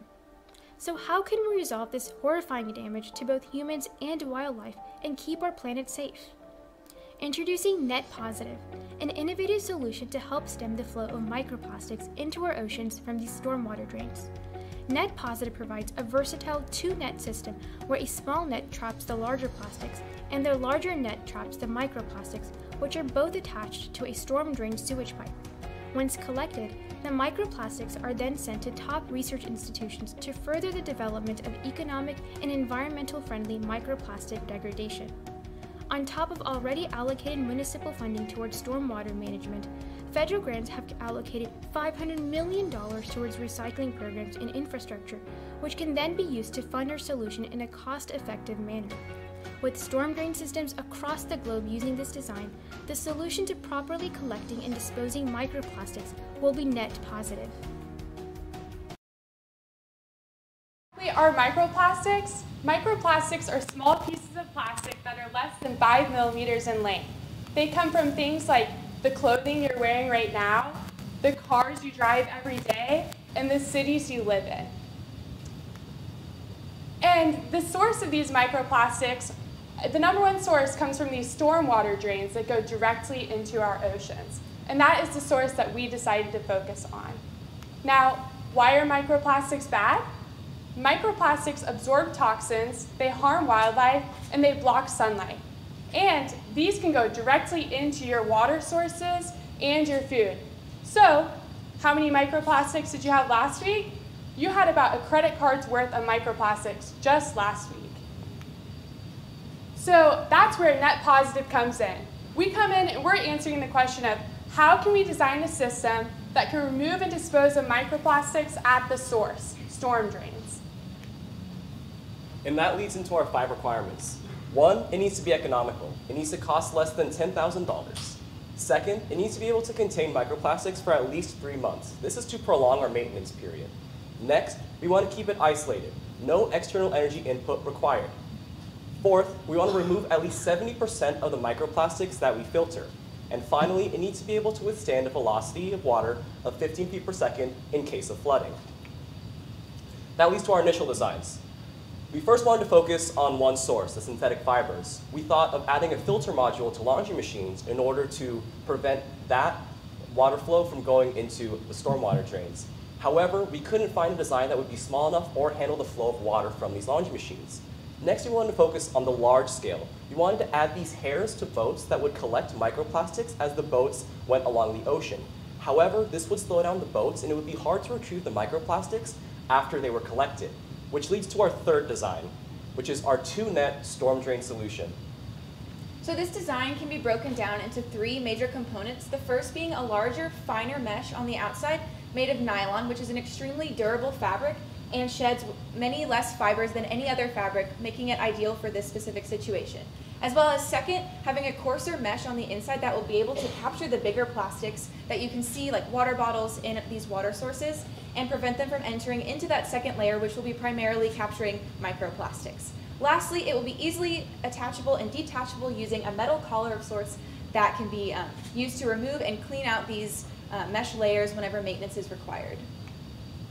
And so in order to simulate a similar environment and test out our innovative solution, we wanted to build a prototype, as you can see here. So we modeled our storm drainage exit using a PVC pipe with clean water on one side after we filtered out through our 2-net system, and the dirty water with microplastics simulated using glitter, and then larger plastics on the other side. And so in this video here, you can see our setup. We used compressed air on one side to simulate flow through into our netting on the other side, and here's kind of our dirty water with microplastics as well as larger plastics. So here you can see the water flowing through and the plastics being captured on the other side in our 2-net system. So the second net captures those smaller plastics, which is glitter in this case. And so after we removed them, first we removed the finer mesh to test this nylon fabric, and as you can see, it was able to maintain those smaller particles while still allowing water to flow through. And then lastly, we removed the coarser mesh, and it was able to capture those larger pieces. One of the key aspects of net positive is the implementation of the cross-flow filtration technique. Cross-flow filtration technique allows water to pass parallel through the filtration net. As seen here in the diagram, this technique allows more and more microplastics to become captured in this net. Even in times of heavy rain, this filtration technique prevents water cloggage or even high flood. This technique has also been implemented in nets that only capture larger plastics in places like Australia, and we are enhancing this method into our 2-net system. Our 2-net system, as stated earlier, comprises of a smaller net which captures larger plastics and a larger net that captures microplastics. This net increases the surface area to allow and maximize the capture of microplastics in this net.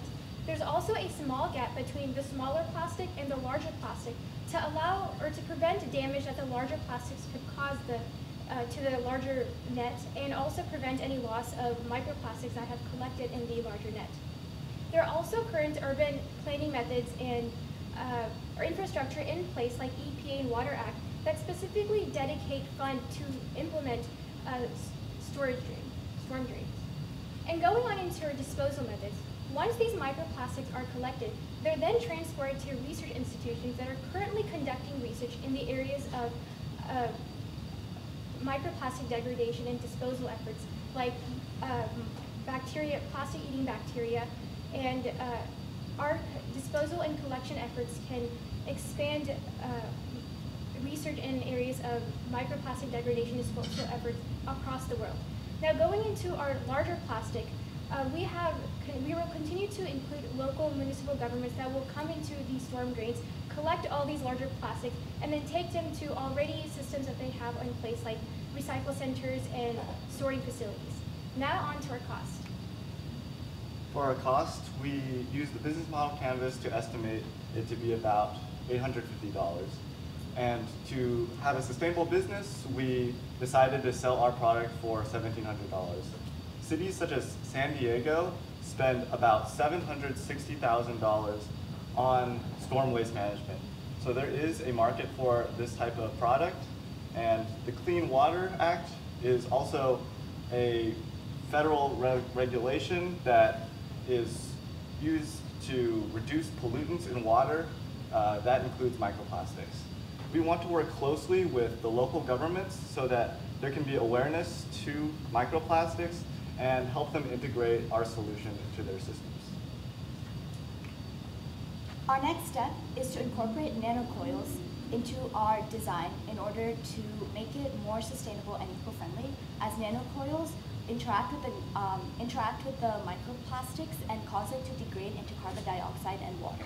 We would also like to partner with Excel Lifestyle, a sustainable clothing brand that manufactures fabric using biodegradable subpoena cotton in order to develop a plastic-free outer net in order to make our design even more eco-friendly. Additionally, we'd like to establish an efficient distribution method that would place the responsibility of shipping these microplastics out to research facilities and universities on the local governments. Join us in cleaning up our oceans and collecting microplastics and destroying them, and together we can be net positive. Thank you. Does anyone have any questions? Thank you very much, net positive. Judges, you have 5 minutes for questions. Thank you for the presentation. I had a question. There was a $900 maintenance cost. I was curious what went into the maintenance, and then sort of if you can tie that into my second question, which is, it seems like there's a lot of transportation taking place. You have to take the nets, transport them, clean them out, and eventually you're going to have nanocoils that can decompose the plastic into carbon dioxide and other things. I'm concerned about, is this creating greenhouse gases, or is there, are you trading off microplastics for other potentially non-green results? Yeah, so the microplastics are actually very small, so we're actually going to be able to store these in a small enough place, right, while we're trying to figure out what to do with them. And then for the larger plastics, we are going to be using the local infrastructure, such as the sorting facilities, to be able to dispose of those. And the cost that went into it was, we found that a lot of places with the regular net use a crane and a construction crew to replace the nets about every 4 months. So that's where we got the $900 cost. And then going off your question about nanocoils, that's something that we really need to research into, see if there's actually that benefit there to use these nanocoils in our existing design. It's very new research, so very preliminary, but it's just a next step of potential that we could look into. So I'm curious, you talked about the cost and the maintenance costs, but what about the cost avoidance for a city who has plastics and things fouling up their wastewater treatment plants and stuff? Is there a beneficial cost avoidance that your product brings to market? Yeah, so a lot of the waste that is also going out of the storm drains is also going into lakes that are used for the wastewater, and we're hoping that this can reduce the cost in that aspect. And while the ocean is really not the responsibility of the local municipalities, there have been efforts by conservative groups to do something about it, and this is one of the solutions. Yeah, and so building off of that a little bit, ultimately in the end, when these microplastics and large plastics get into bodies of water, they impact all of the surrounding communities. And so ultimately in the end, if they don't do anything about this, they're going to be paying a much larger price than that of simply installing these nets and keeping the waters clean. They're going to be paying health costs, food safety costs, water treatment costs, the list goes on. And so this is a very simple and cost-effective solution that provides a lot of value to these local communities, both short-term and long-term. Have you thought of alternative locations? Because these research institutes, I gotta believe, are gonna be quickly overcome with more, they've got more microbes than they need for their study. Have you thought of other alternative sites of where you could ship these once once a community gets them? Yeah, I'll take that one. So right now there's a lack of research in North America on microplastics. So we expect that in the next few years there's going to be more universities joining in on this. And through research, we found that in retention ponds, they found about less than 1 gram of microplastics in there. So we feel like once we're starting off, we won't have too many containers of microplastics. So we think we'll be okay in that aspect. But we do understand that as a concern. But we think that the research is going to start picking up now as we move into more knowledge about microplastics. Is this like a one-size-fits-all, or is it you have a bigger size for a larger storm drain that has a heavier flow rate? I was just curious. So there we're going to provide multiple sizes for different storm drains, and we want to work with the local communities so that we can retrofit our product to their size. So it's the microplastic problem is something that's new and something that we want to be able to work with the communities with. And Net Positive, thank you very much. The next team up is Team Drip.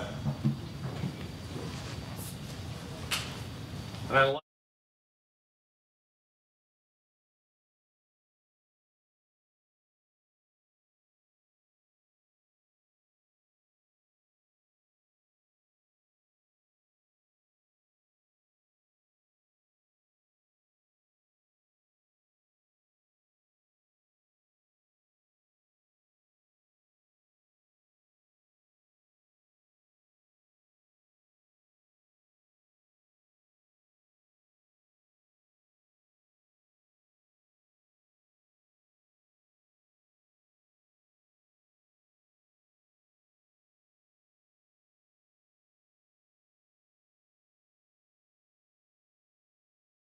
Team Drip.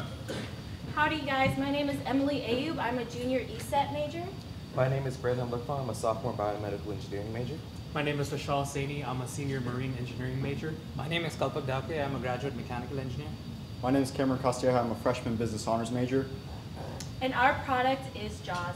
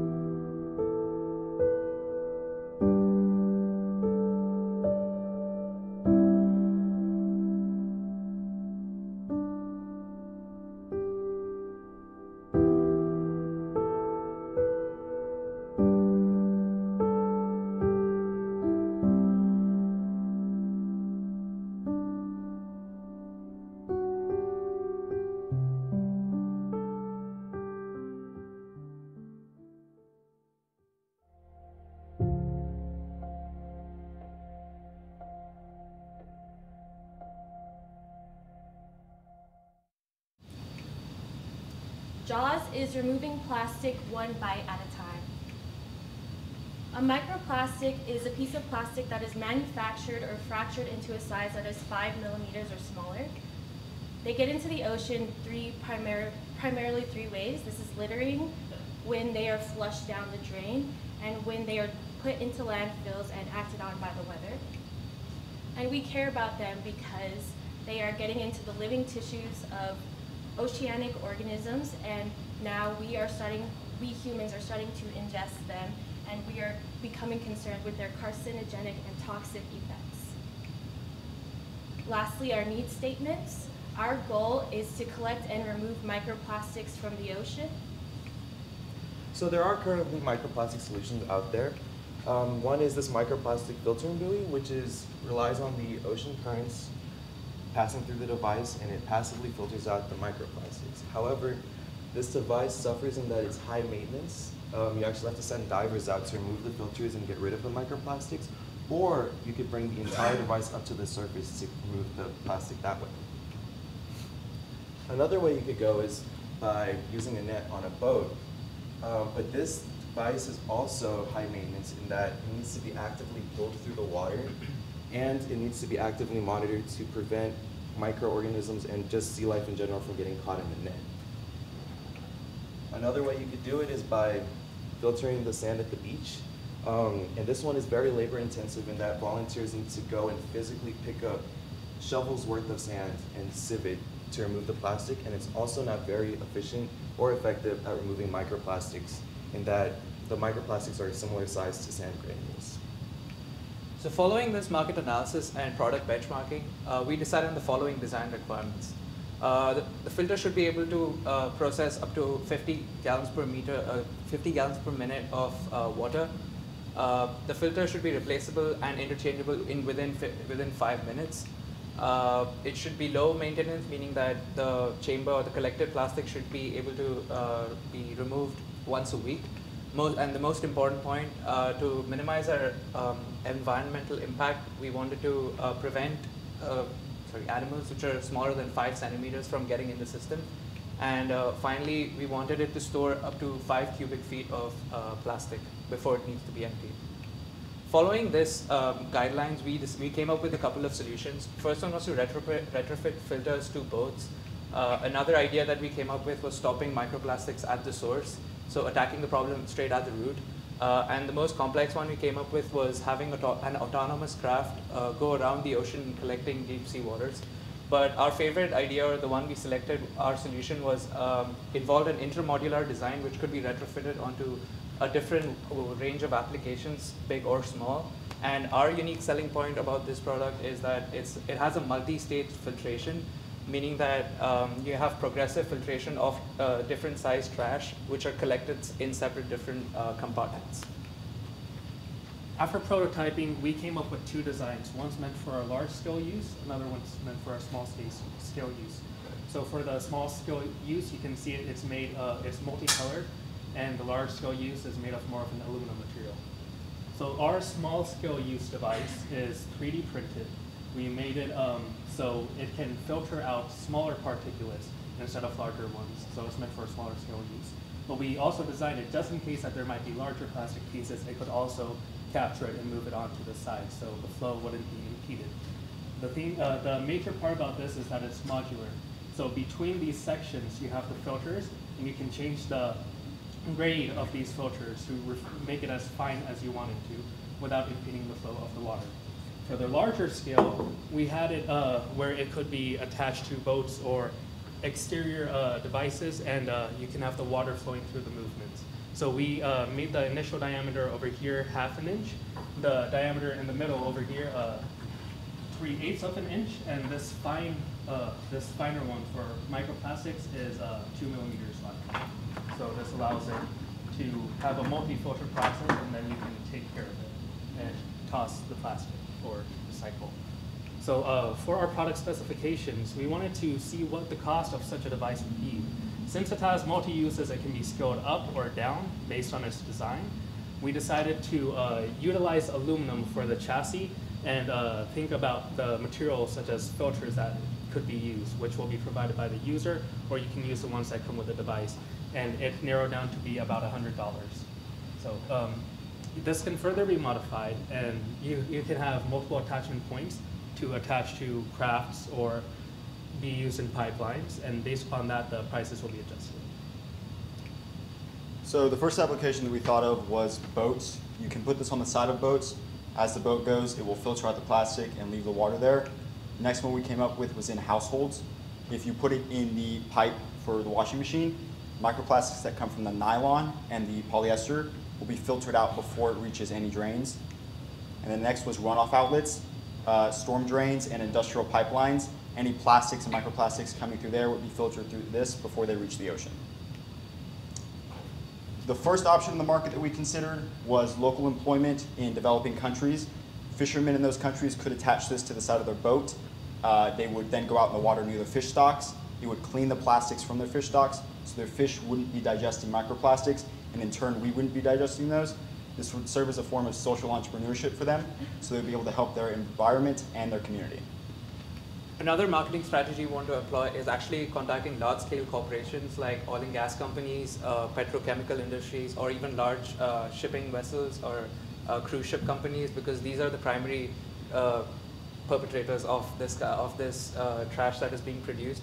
And the main idea is to work with their corporate social responsibility teams to help provide an active solution and a unique opportunity to help eradicate the waste that they produce. In the future, we'd like to include a turtle excluding device, which would allow any animal that is trapped to use its body weight to be removed from the device to activate a trapdoor. Additionally, we'd like to improve our hydrodynamics. This has been JAWS. Thank you guys for listening. Are there any questions? Thank you very much, Team Drip. Judges, you have 5 minutes for questions. So, with the removal of plastic, where does this go? How do you deal with this? This goes to a lot of different applications. Where is the next step in it? This seems like a multi-stage filter is a feasible idea, but then you have to have people that take the filter apart, replace it, and put the plastic somewhere. What's the next step in the process? Yeah. What we were thinking is our company, we're more worried about collecting it because that's the big problem right now. We would love to connect the fishermen, people we help out, with a way to dispose of this. So recycling plants, we looked at a couple companies in developing countries that are taking recycled plastics and making them into new things for that surrounding community and providing jobs. So something like that will work great. We also looked at recycling microplastics to make 3D printing filament. So those are all options on the table. Where's your primary focus for your product, United States or the rest of the world? I feel like, so our business model takes care of both of those situations. Local empowerment would be more prevalent in developing nations, and approaching the large corporations for CSR funds would be more in the developed countries. Yeah, you need to make sure, again, United States, there's probably a lot of facilities that could handle, it was already asked about, okay, now you've got this another product, now what do I do? But some of these developing countries, that's going to be very problematic, so you'll need to check that one out also. I'm curious, did y'all see any examples of similar concepts already out there, and if so, what makes yours unique?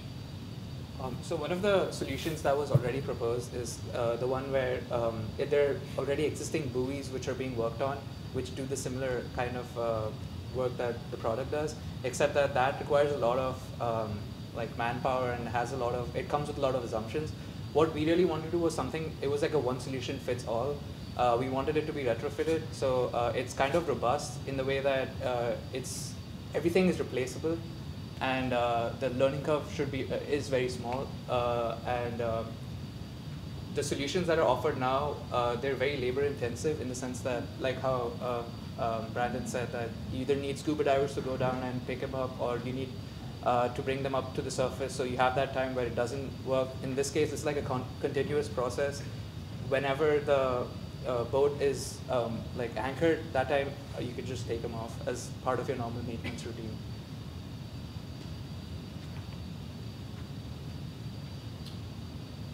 All right, Team Drip, thank you so much. I appreciate it.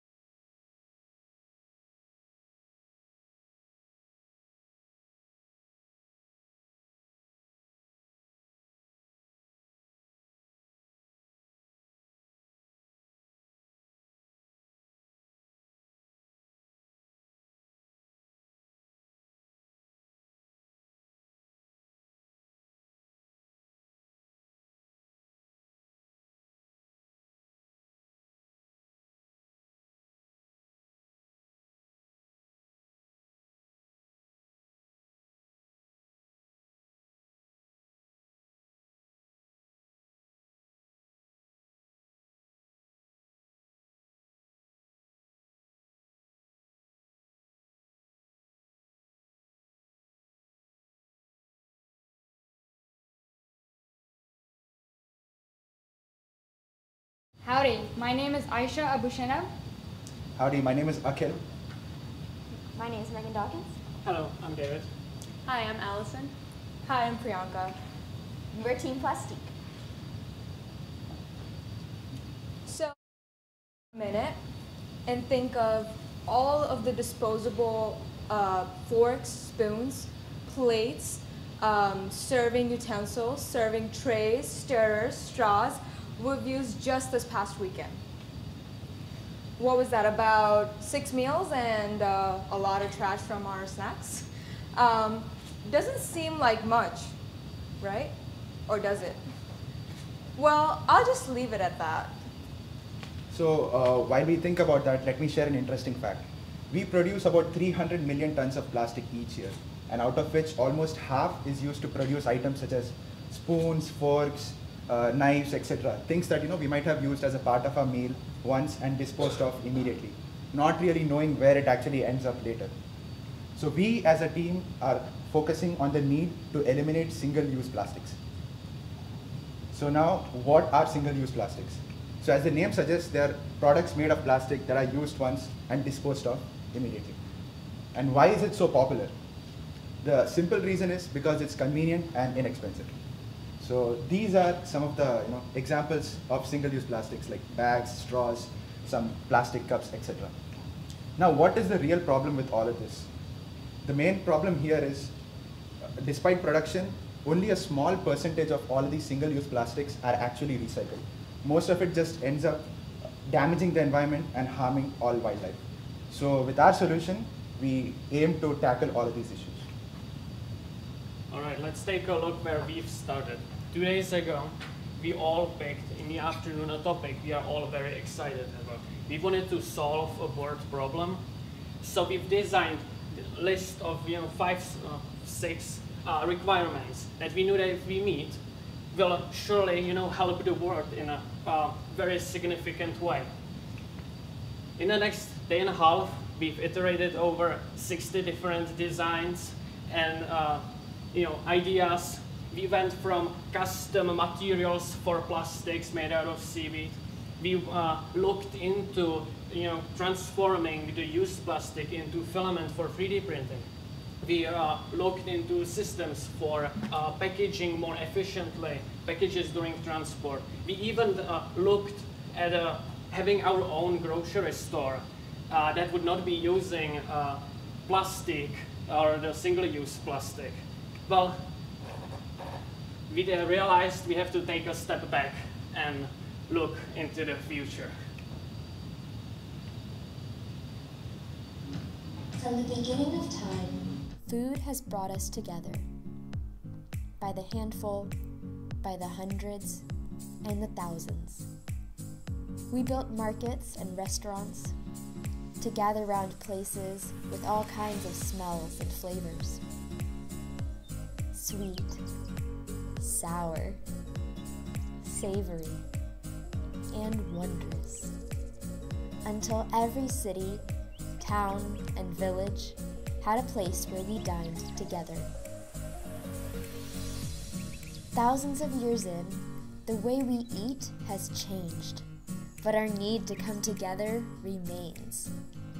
This new era of dining needs a new place to gather, a place where your future is safe, a place where you and everyone you know and everyone they know all work together to reduce our ecological footprint. A place where everyone cares to reuse and recycle. A place that's bettering our future. This is Plastique.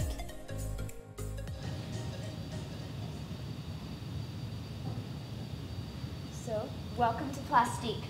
We're pretty excited about this.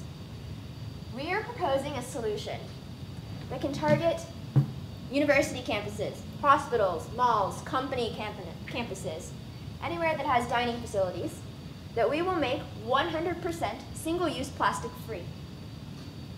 So we'll be working first at a place where there's currently 12,000 tons of waste produced each year, right here in Aggieland. We'll be working with the university to ban single-use plastics on our campus. We'll partner with the Office of Sustainability, apply for grants like those from the Aggie Green Fund, and work with our food vendors on campus like Chartwells and like PepsiCo to implement a new system that incentivizes the use of reusable goods like the ones you see here on campus. So what if people don't already have their own fork and spoon and knife to go around campus? Well, now every time a student enters Aggie Land for the first time, at their new student conference, they'll be given a spiel about the culture of sustainability that encompasses red-ass Aggies. When they come here, they'll be given a box of goodies. It looks just like this. We're calling it our sustainability box. That gives them everything they need to eat in College Station for 4 years without a single bit of single-use plastic. Not only that, but when they dine on campus, they'll be incentivized with some points that they can earn every time they bring their own utensils, bring their own to-go box or coffee mug. And when they come on campus, if they bring these, they can get points that are redeemable at local restaurants, say to get 50% off your Jimmy John's sandwich or buy one, get one entree at Piata. If they don't bring their goodies, that's still okay because there's a possibility to buy some biodegradable plastics or reusable coffee mugs for some small but not insignificant value, say 50 cents for some utensils or something. All right. So not only will we be incentivizing on-campus vendors, our app will help point users to eco-friendly companies in nearby areas as well. And they can still access the reward system on the app as described before. Now, a great feature about our app is the maps. And so within maps, users are able to easily locate some water filling stations nearby, as well as some sustainable and eco-friendly restaurants and companies and grocery stores as well as nearby, and most importantly, areas to recycle. Now, with our platform app, with partnerships with other local companies and other larger companies, companies can use our platform for space for advertising, as well as helping to promote new deals and offers that are specific to our user. So it's a very friendly user interface, and Alright, so besides the map, our app is also going to be able to be integrated easily into already functioning platforms in order to be able to target different kinds of industries. We're going to have different components of the app, including a My Locations tab, which is going to show you all the different locations and places where events that are going to come near you providing our services. We're also going to have a My News tab, which is going to show you all the different articles and information regarding how you can work on reducing your carbon footprint at an easier way. We're also going to have a My Account tab dealing with the basics of your account and your point systems. Now, our sustainability box is going to make it easy for even the busiest of college students to get everything they need without using any single-use plastics. They're going to be able to use these tools in order to use our services, and therefore, instead of going to go buy stuff, they already have everything provided. We're going to help them get what they need. So we plan to implement this plastic system at A&M first to test out the model. Once we verify the dynamics of the system, we plan to then extend it to other organizations like cafeterias at hospitals and malls, schools, and other company campuses, other universities as well, to help them become a 100% single-use plastic-free society. Practicing sustainability is definitely not easy, and we have to overcome this challenge by working together. And we all know that when Aggies commit, we really do. So Texas A&M has an obligation to support their students in adopting a sustainable lifestyle. The important thing to remember here is we're 70,000 of us. And if we go out with a mindset of sustainability, imagine the impact we can make on our future generations. Now is the time, and here's the place, to show that Aggies care. Thank you. Thank you very much. Last seat. Judges, you have 5 minutes for questions. You thought about the health and sanitation issue of now this, as opposed to the safety of the one use. This, although yes, it does cut down the one use, but the health and safety, I think, could be an issue there. Have you thought about that as a potential problem? You eliminate one problem, but now you potentially create another one.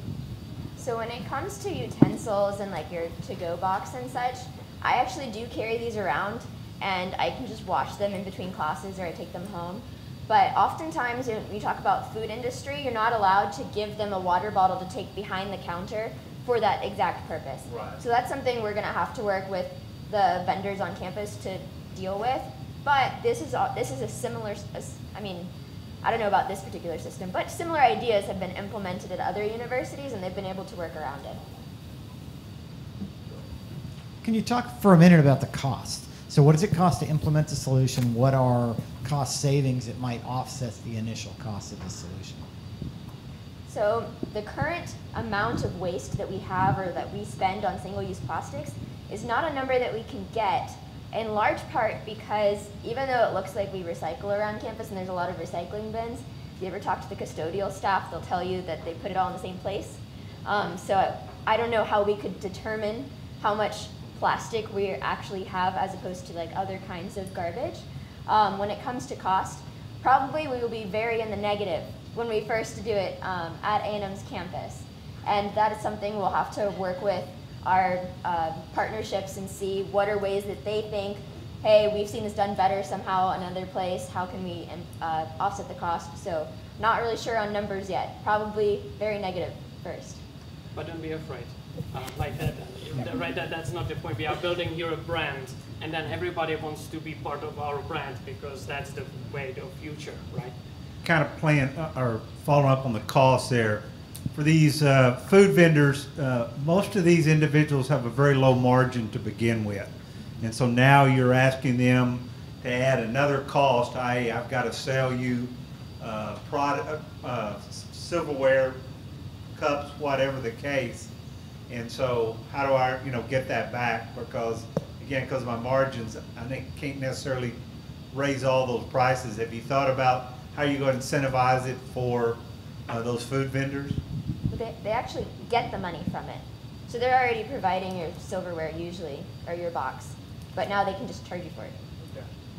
And to add on to that, the incentives just motivate the students to go to these restaurants and places that they wouldn't have otherwise gone, or they would just be more motivated because now they have all these rewards and credit. So just incentive for them to go spend a little more money. I'm curious again with cost related. Have y'all thought about like when a student were to, I guess, sign up for their new student conference, if they wanted to pay for this themselves versus having it be from grant money or something that the university provides as a way to be, do your part and be sustainable? That's a great idea that we've not thought about. And then for this, I was curious, with your research, have you seen different programs that have done something similar, or are you thinking about, packaging together this product and, making that a sellable product that you could go out where? I mean, I presume that the primary innovation is the reusable package. I believe the University of British Columbia, the students gathered a petition together to simply ban all single-use plastics. And so initially they got the whole petition through, and now all of the University of British Columbia does ban that, and it really affected all the areas surrounding it. So us being a large student body, it really does impact like daily usage, and then us being the students behind it. This is definitely more of like a social campaign and stuff, because there are definitely many ways to solve so many problems within like single-use plastics. Okay, Plastique, thank you so much.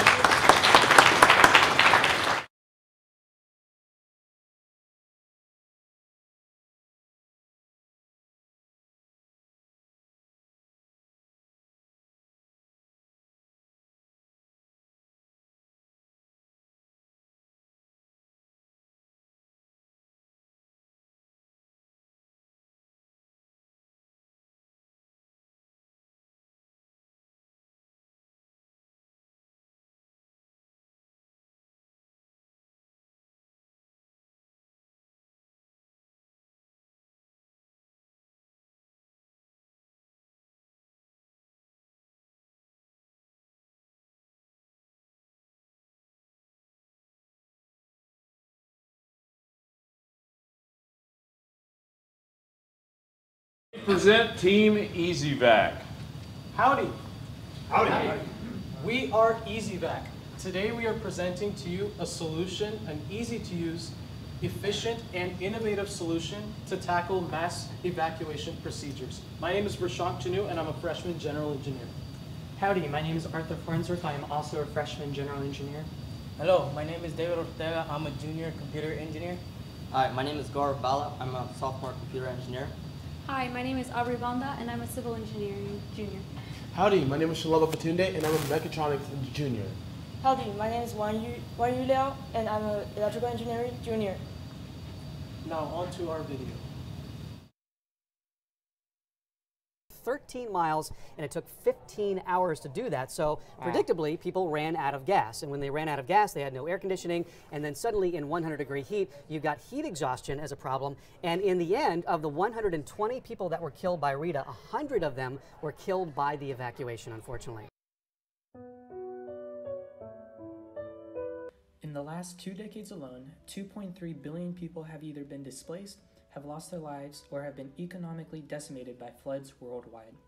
Hurricane Harvey brought forth the largest flood ever recorded in Texas state history, destroying over $10 billion in roads, bridges, highways, businesses, and the region's energy complex. But what is even more important is the loss of 88 lives, with the majority of them due to the inefficient evacuation protocol put in place. How can we capitalize on current technologies to develop a more efficient protocol to help citizens evacuate safely and connect them with their loved ones? Introducing EasyVac, the ultimate disaster evacuation method that safely and efficiently evacuates citizens. Our app implements 4 interactive features consisting of a map that displays your location and your path to safety. Family Status allows users to connect with their loved ones. The Report Accident feature allows users to send status updates on specific routes. And finally, the web search engine allows users to see updates in real time. With our interactive solution, we are enhancing communication, giving users the latest updates, and connecting them with their loved ones. So the problem that we're facing is that current ineffective evacuations cause many individuals in the areas of disasters to be subject to time-consuming evacuation routes and with the lack of prompt situational awareness. So with this goal in mind, our team and we developed 5 design requirements. The first is that the user must access a map-based software so that they can track their location as well as the desired route that they would like to go for the evacuation. Next, the ability to track and contact loved ones in the state of emergency is very crucial because our first instinct in a state of emergency is we want to be able to contact family members and loved ones. Next, push notifications and real-time updates must be transmitted to the user. For example, if there's an evacuation route closed, we must provide them a different route and let them know that that route is closed. Next, users should be able to report updates through the app. For example, in Waze, we see this through indicating that there's a police officer ahead or there's a vehicle accident on the shoulder ahead. Next, and most importantly, this app must be able to work offline because cell phone towers can go down in the evacuations, and this is something that is very crucial. So current approaches that we use are FEMA, Exodus model simulation, as well as the SNS project, the SNS project, which is a magnet satellite system. FEMA procedures do have the common place between all 3 of these is that they have the lack of ability to track and contact loved ones. However, Exodus model and the CNS project both do not work offline. We came up with 3 designs, 2 of them being the RC car system and the drone system. The RC car system would go to an intersection and put barricades, creating 2 lanes to 4 lanes. And the drone system would do the similar aspect, but a little faster. However, both of them had a major cost issue, which is why we decided to ditch this for the moment. In order to solve the problems with our initial design, we designed the EasyVac app. The EasyVac app uses the Google Map API to show an interactive map that guides an individual to the nearest emergency evacuation shelter. The app also allows individuals to track loved ones by showing their locations in the app. an important aspect is that it also uses real-time data and from other users and from reliable databases such as FEMA to optimize the safety and speed of the individual going to the nearest evacuation shelter.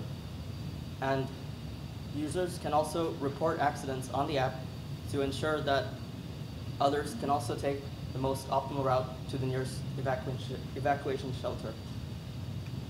And the most important factor is that the app is able to work offline by sending a screenshot of the Google Maps route to the nearest evacuation shelter through the use of the Tulio API. This is the app that users gonna see when they're using our app. So on the left, as you can see on the home screen, there's only 4 buttons on it, so it makes the user really easy to use. And on the middle screen, it shows the evacuation route. So on top of that, there's a Google map that shows the route for the user to go to the closest shelter. And under the Google map, there's a word description that gives the user the direction to the shelter. And the word description can update like in the real time, so it can be up to date. And on the bottom, there are 3 buttons, so the user can go to the page really easily, just 1 click away. On the right, on the right of last page, there was a report accident page. So user can report the accident, and also they can call for help and text the SOS message. And one of the most important features of our app is family status. So on the family status page, user can track and check their family status to see whether your family is safe at a shelter or on the way to a shelter or no response yet. And also, the user can get the detailed location of the family members simply by clicking the family member's icon so they can see where their family is at. And on the right screen, it shows the internet search. So the user can use the internet search to research on weather or news about the accident. Now, speaking of internet, the way that our app, we want our app to work offline. So the way that we found a way to do this, as you can see in our live demo that we built, was that we use a combination of Tulio and Google Cloud technology. Tulio, which lets you send text messages to any Tulio number, and Google Cloud, which can also obviously grab data from things like Google Maps, allows us to create a free type of internet that allows us to basically grab a feature from Google Maps' API and then send it back to the user as a text message. Our app interprets it, and this way we can give users free access to internet for basic searching requirements, as well as giving governments, the municipalities, live data during emergencies. That way people can use this app even during days where it's not a natural disaster, since they don't occur every single day, hopefully. And now they have the ability to have this free internet app to help manage their data usage, which can ultimately let us use it here and also for places all over the world. So we plan to launch the EasyVac in 3 phases. For phase 1, occurring on a local scale, where we'll essentially be selling our product to local governments and users can download for free with the sole purpose of large-scale evacuations, such as Aggie football games. Building upon this in phase 2, we'd further sell our project to city governments around the world, working closely with school districts, companies to further implement our product into their current evacuation procedures. Lastly, our global impact will involve enhancing our technology to address different scenarios, such as implementing use of electronic displays, relay signals, and drone technologies to account for all citizens in an evacuation. Hundreds of thousands of people die each and every year because of inefficient evacuations, and our solution is tackling this, and it provides a brand new state-of-the-art solution that incorporates our current technology and provides a meaningful solution that can be used for governments and the users. Thank you so much for your time. We really appreciate it, and we would like to now open the judging panel to any questions. Thank you. Thank you, EasyVac. And judges, you get 5 minutes for questions. You mentioned Aggie football weekend. Have you thought about using that under a, relatively speaking, a low-stress environment as a proof of concept? Okay, so for the Aggie football games, low-stress environment, there was a problem about the 60,000 people that were in the Alabama game when Johnny Manziel was still here. That's why he brought it up. So that time, to get to your home, it took about 2 hours to 3 hours to just get out of the stadium. So now A&M uses this barricade system, which is why the drone system and the RC system came into place. But we decided that was too much to cost. So now this would help in the case of now we don't need those barricades. Now people could follow these routes out of A&M. So and we provide them with different evacuation routes in that one moment. Okay.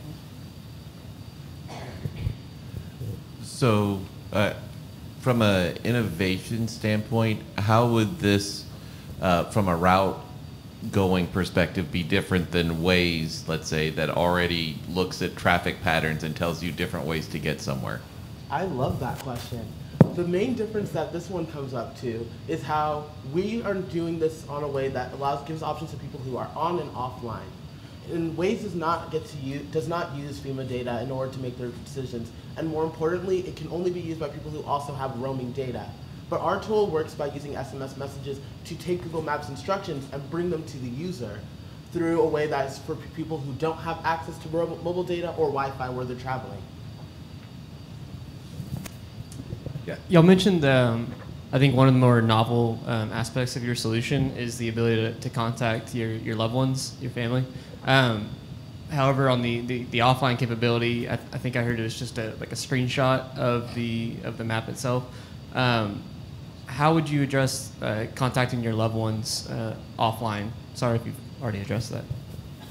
I mean, I think you could already like send group messages offline. I don't think you need like data to send like group messages out through standard messaging. Yeah, we've noticed that a lot of people inside current disasters already would use SMS normally to communicate.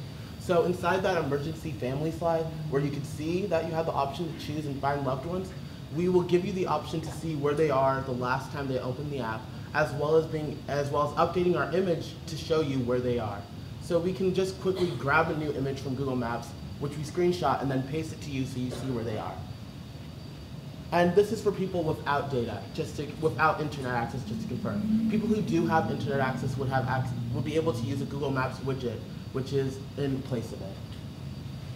So I'm curious, does your solution integrate with county management systems around evacuation? Because one of the things that happens in most evacuations in Harris County is they actually don't have everybody evacuate at the same time. It's staged. So how would this potentially integrate with the county staging for evacuations?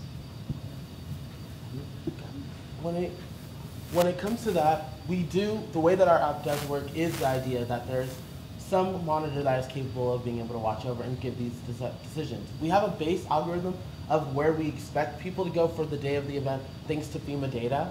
But as such, though, each of these routes would be pre-planned and ordained by the FEMA inspector or by whichever municipality instructors overseeing the evacuation. And at this time, currently, most governments are using things like Amber Alerts. However, what makes us different is we're not just providing them a warning, but we're providing them a route to go during emergencies like this. That is what makes our product stand out, because instead of giving people that warning, because most people don't evacuate during that time frame they're given, and most people do end up waiting. And when they realize what the magnitude of the situation is, they tend to act at that time. So we have to give people a solution during that time especially. And so this actually provides real-time updates, and it uses the power of SMS messaging as well as the cloud API to do that. Okay, thank you for Team EasyVac.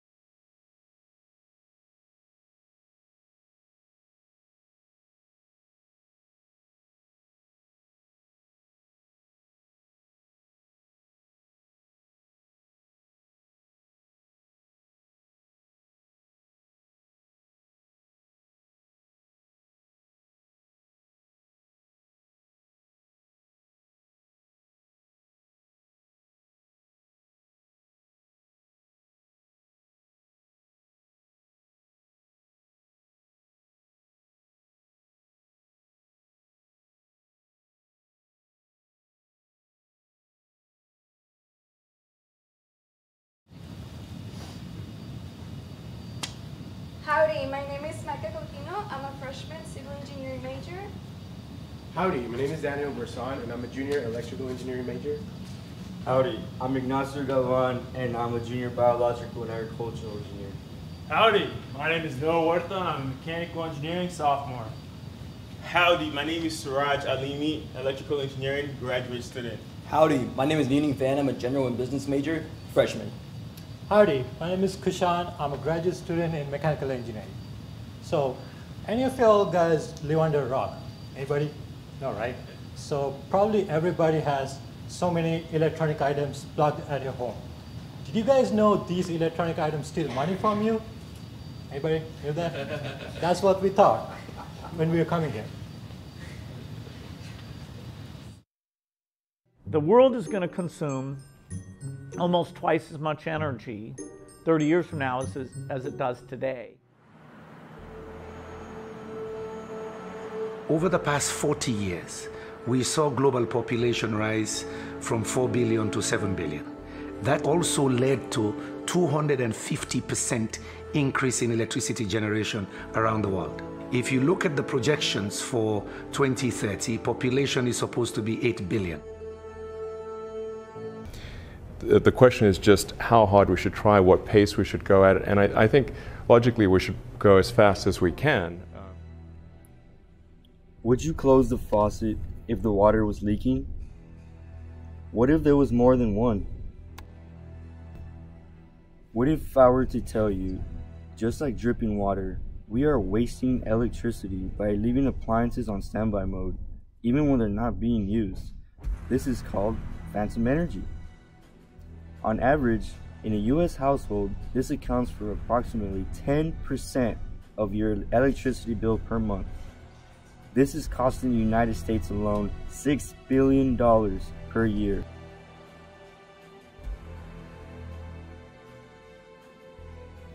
Let's stop wasting our energy and make a difference now.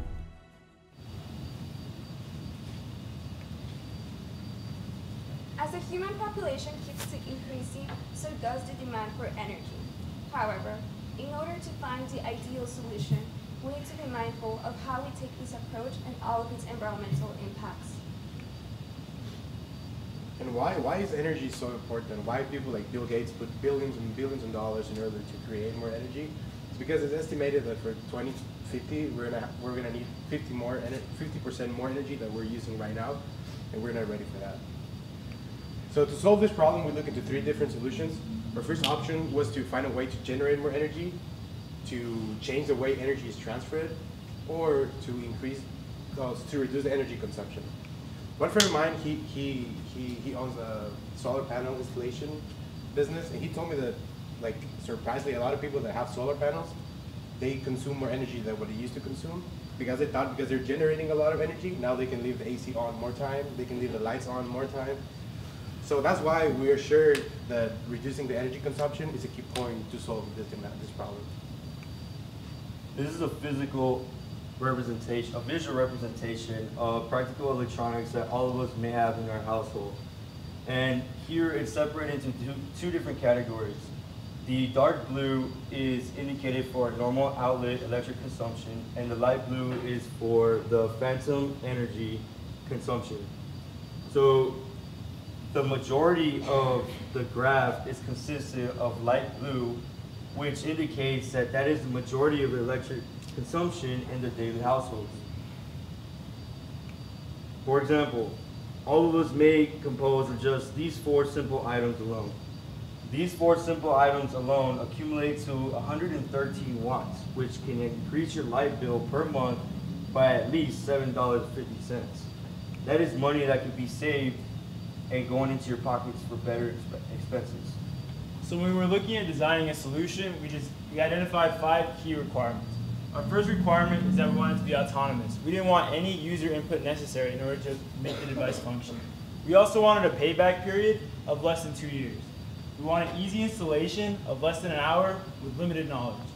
We also wanted this system to be able to communicate live with the data so that it's able to become more efficient in a household. And then the last one, that we wanted to reduce phantom electricity by 50% or greater. So our solution. So currently on the market, we have products, we have smart plugs. These smart plugs allow you to control your outlets remotely from your phone. And then another thing on the market, we have our smart meters. These smart meters allow you to see your energy consumption on your phone. But currently, there is no connection between these two. So what our device is, it's a smart plug that you easily install into your wall. It's able to access this data of your energy consumption and then turn off the outlets accordingly when it finds that the current input has decreased, so it's going to put out less current to reduce the amount of energy of vampires. So here, we are putting our prototype into test to prove just that. These are two separate outlets. The one on the right is the general outlet. The one on the left is our personalized adapter outlet. So the function of our outlet is that it detects amperage differences and takes action on the electronics in order for the electronics to reduce current. So as you can see now, in the beginning, both LEDs were bright blue.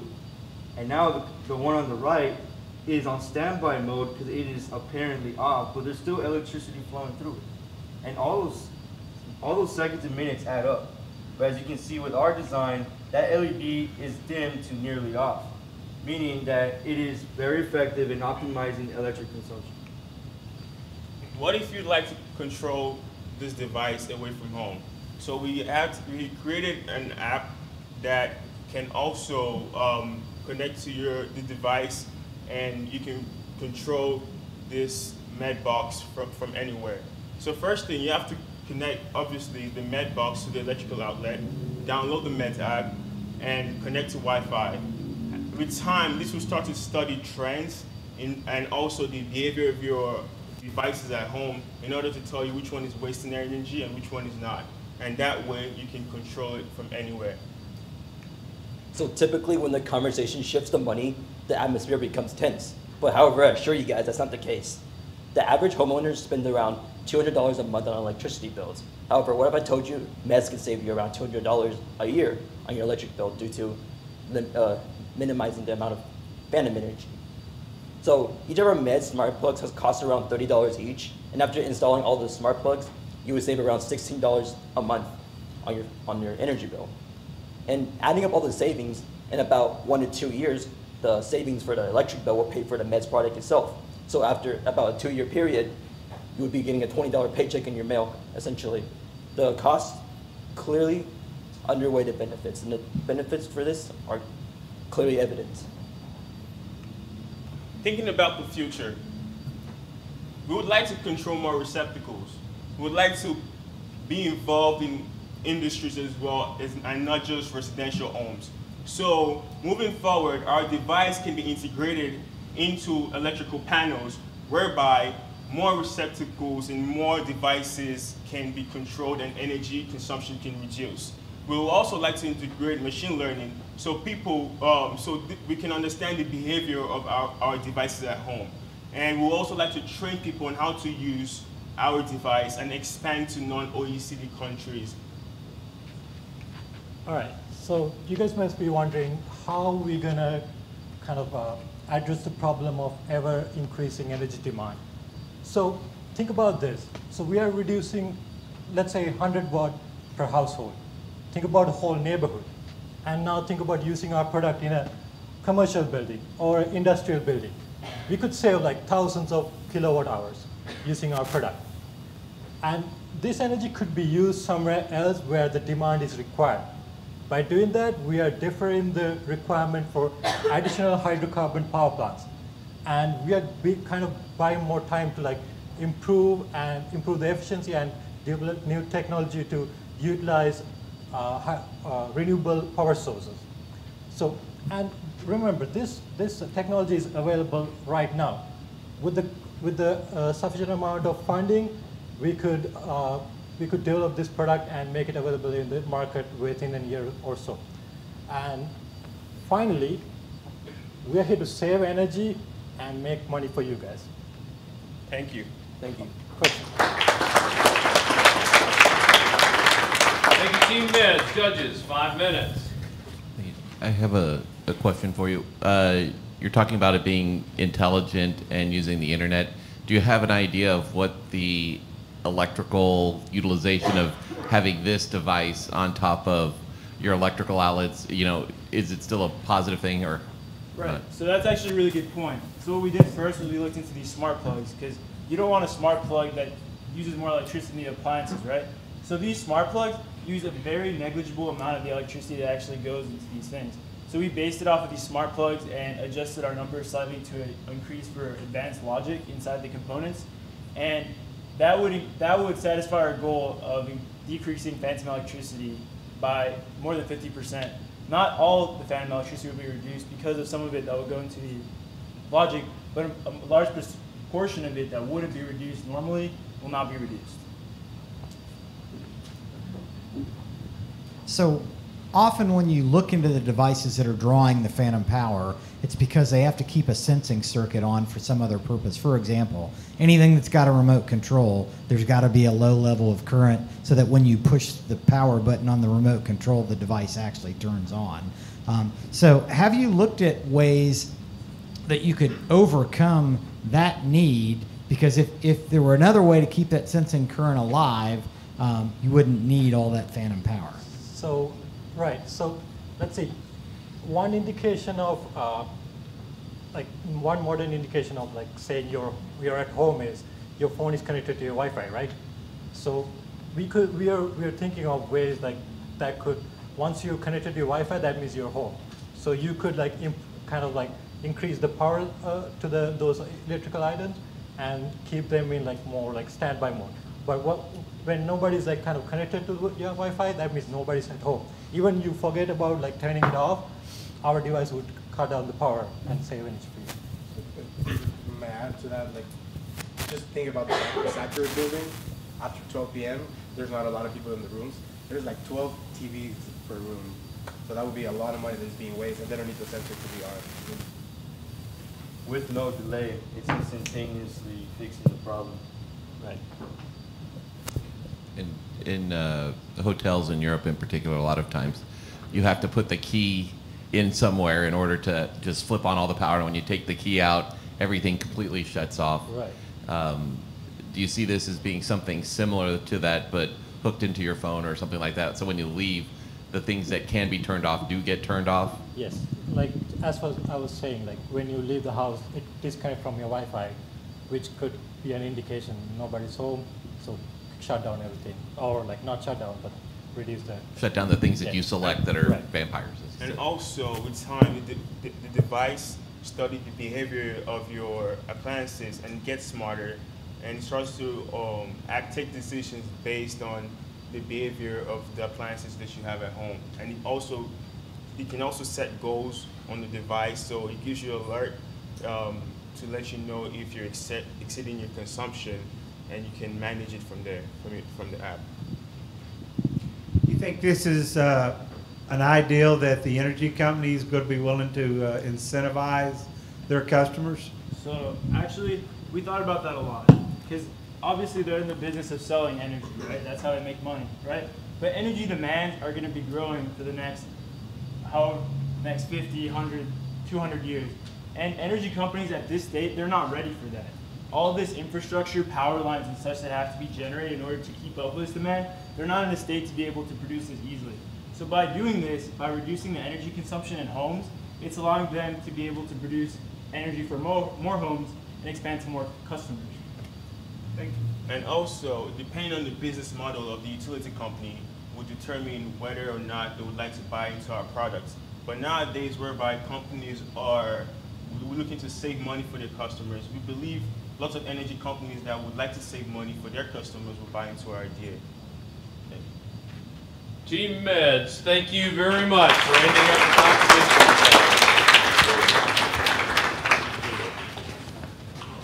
Oh, judges, you now have a task ahead of you.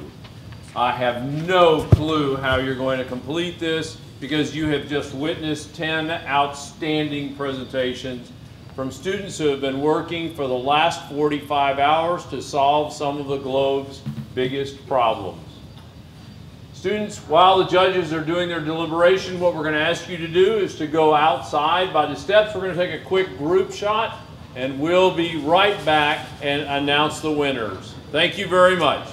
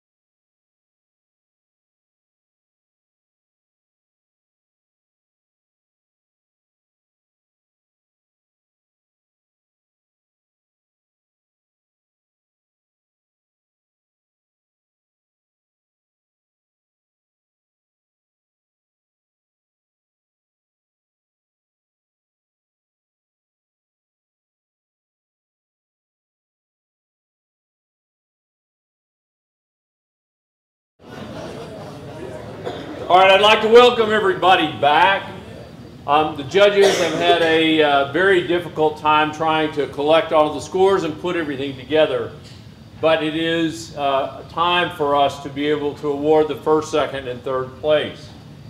I do want to remind y'all, particularly those of you in the room, that each and every one of you is welcome to take your project forward. We would love to engage you in the incubator.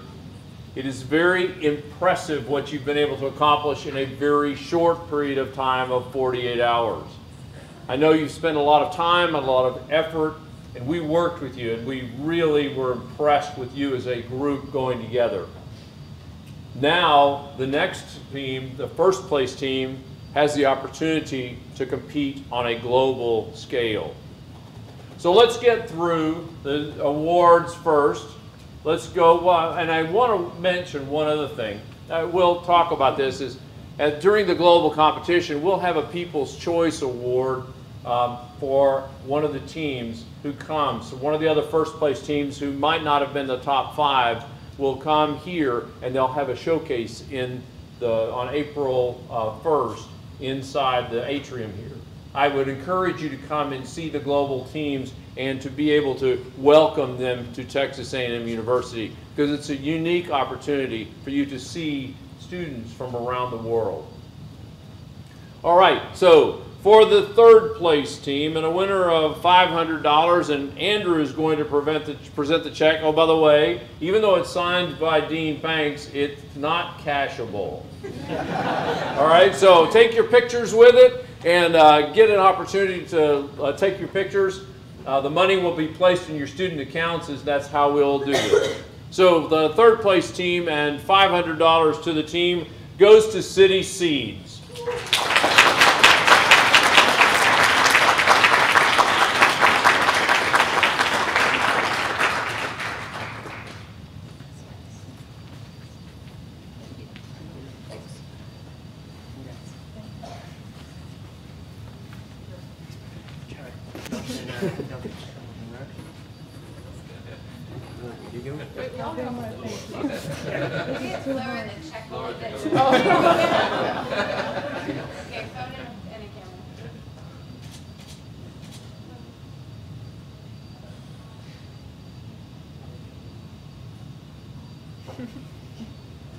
Congratulations, City Seeds. Congratulations. Y'all can walk around with the check. It's okay. Take the check with you. All right.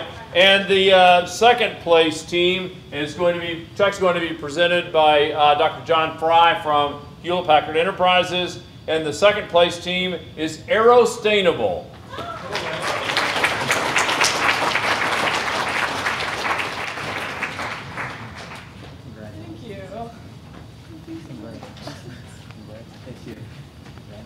Thank you very much.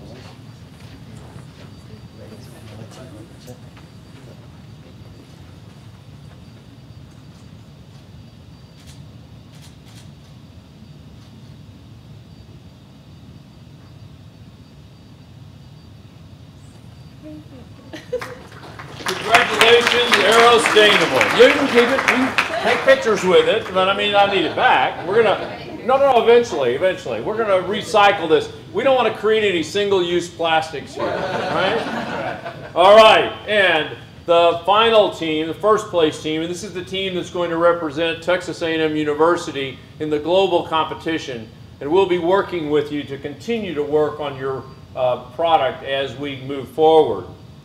And this is a team that's going to be presented by Roland Block, myself, and Mark Johnson, because Mark and I are classmates, but we're going to be representing Texas A&M University. The first place team is Ecotory.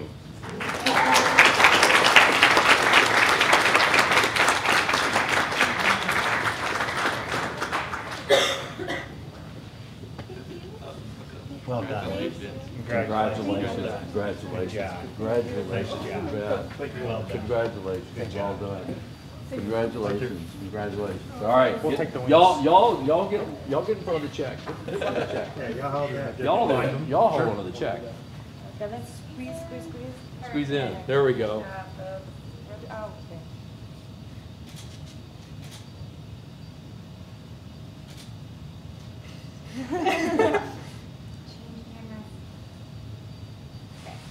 All right, congratulations, EcoTory. Let me remind you to fill out the survey, please, and we'll be around. You can take pictures. Please be sure that you have survey. Turn in anything that you've got from the EDC so that we can make sure that that's fine. We really appreciate it. Thank you very much for your competition and participation. In April, we'll be holding another Aggies event. It's going to be sponsored by Facebook. So if you're interested, it'll be another interesting time for us to get together. Thank you again. Y'all have a great rest of the weekend. And remember, school starts tomorrow.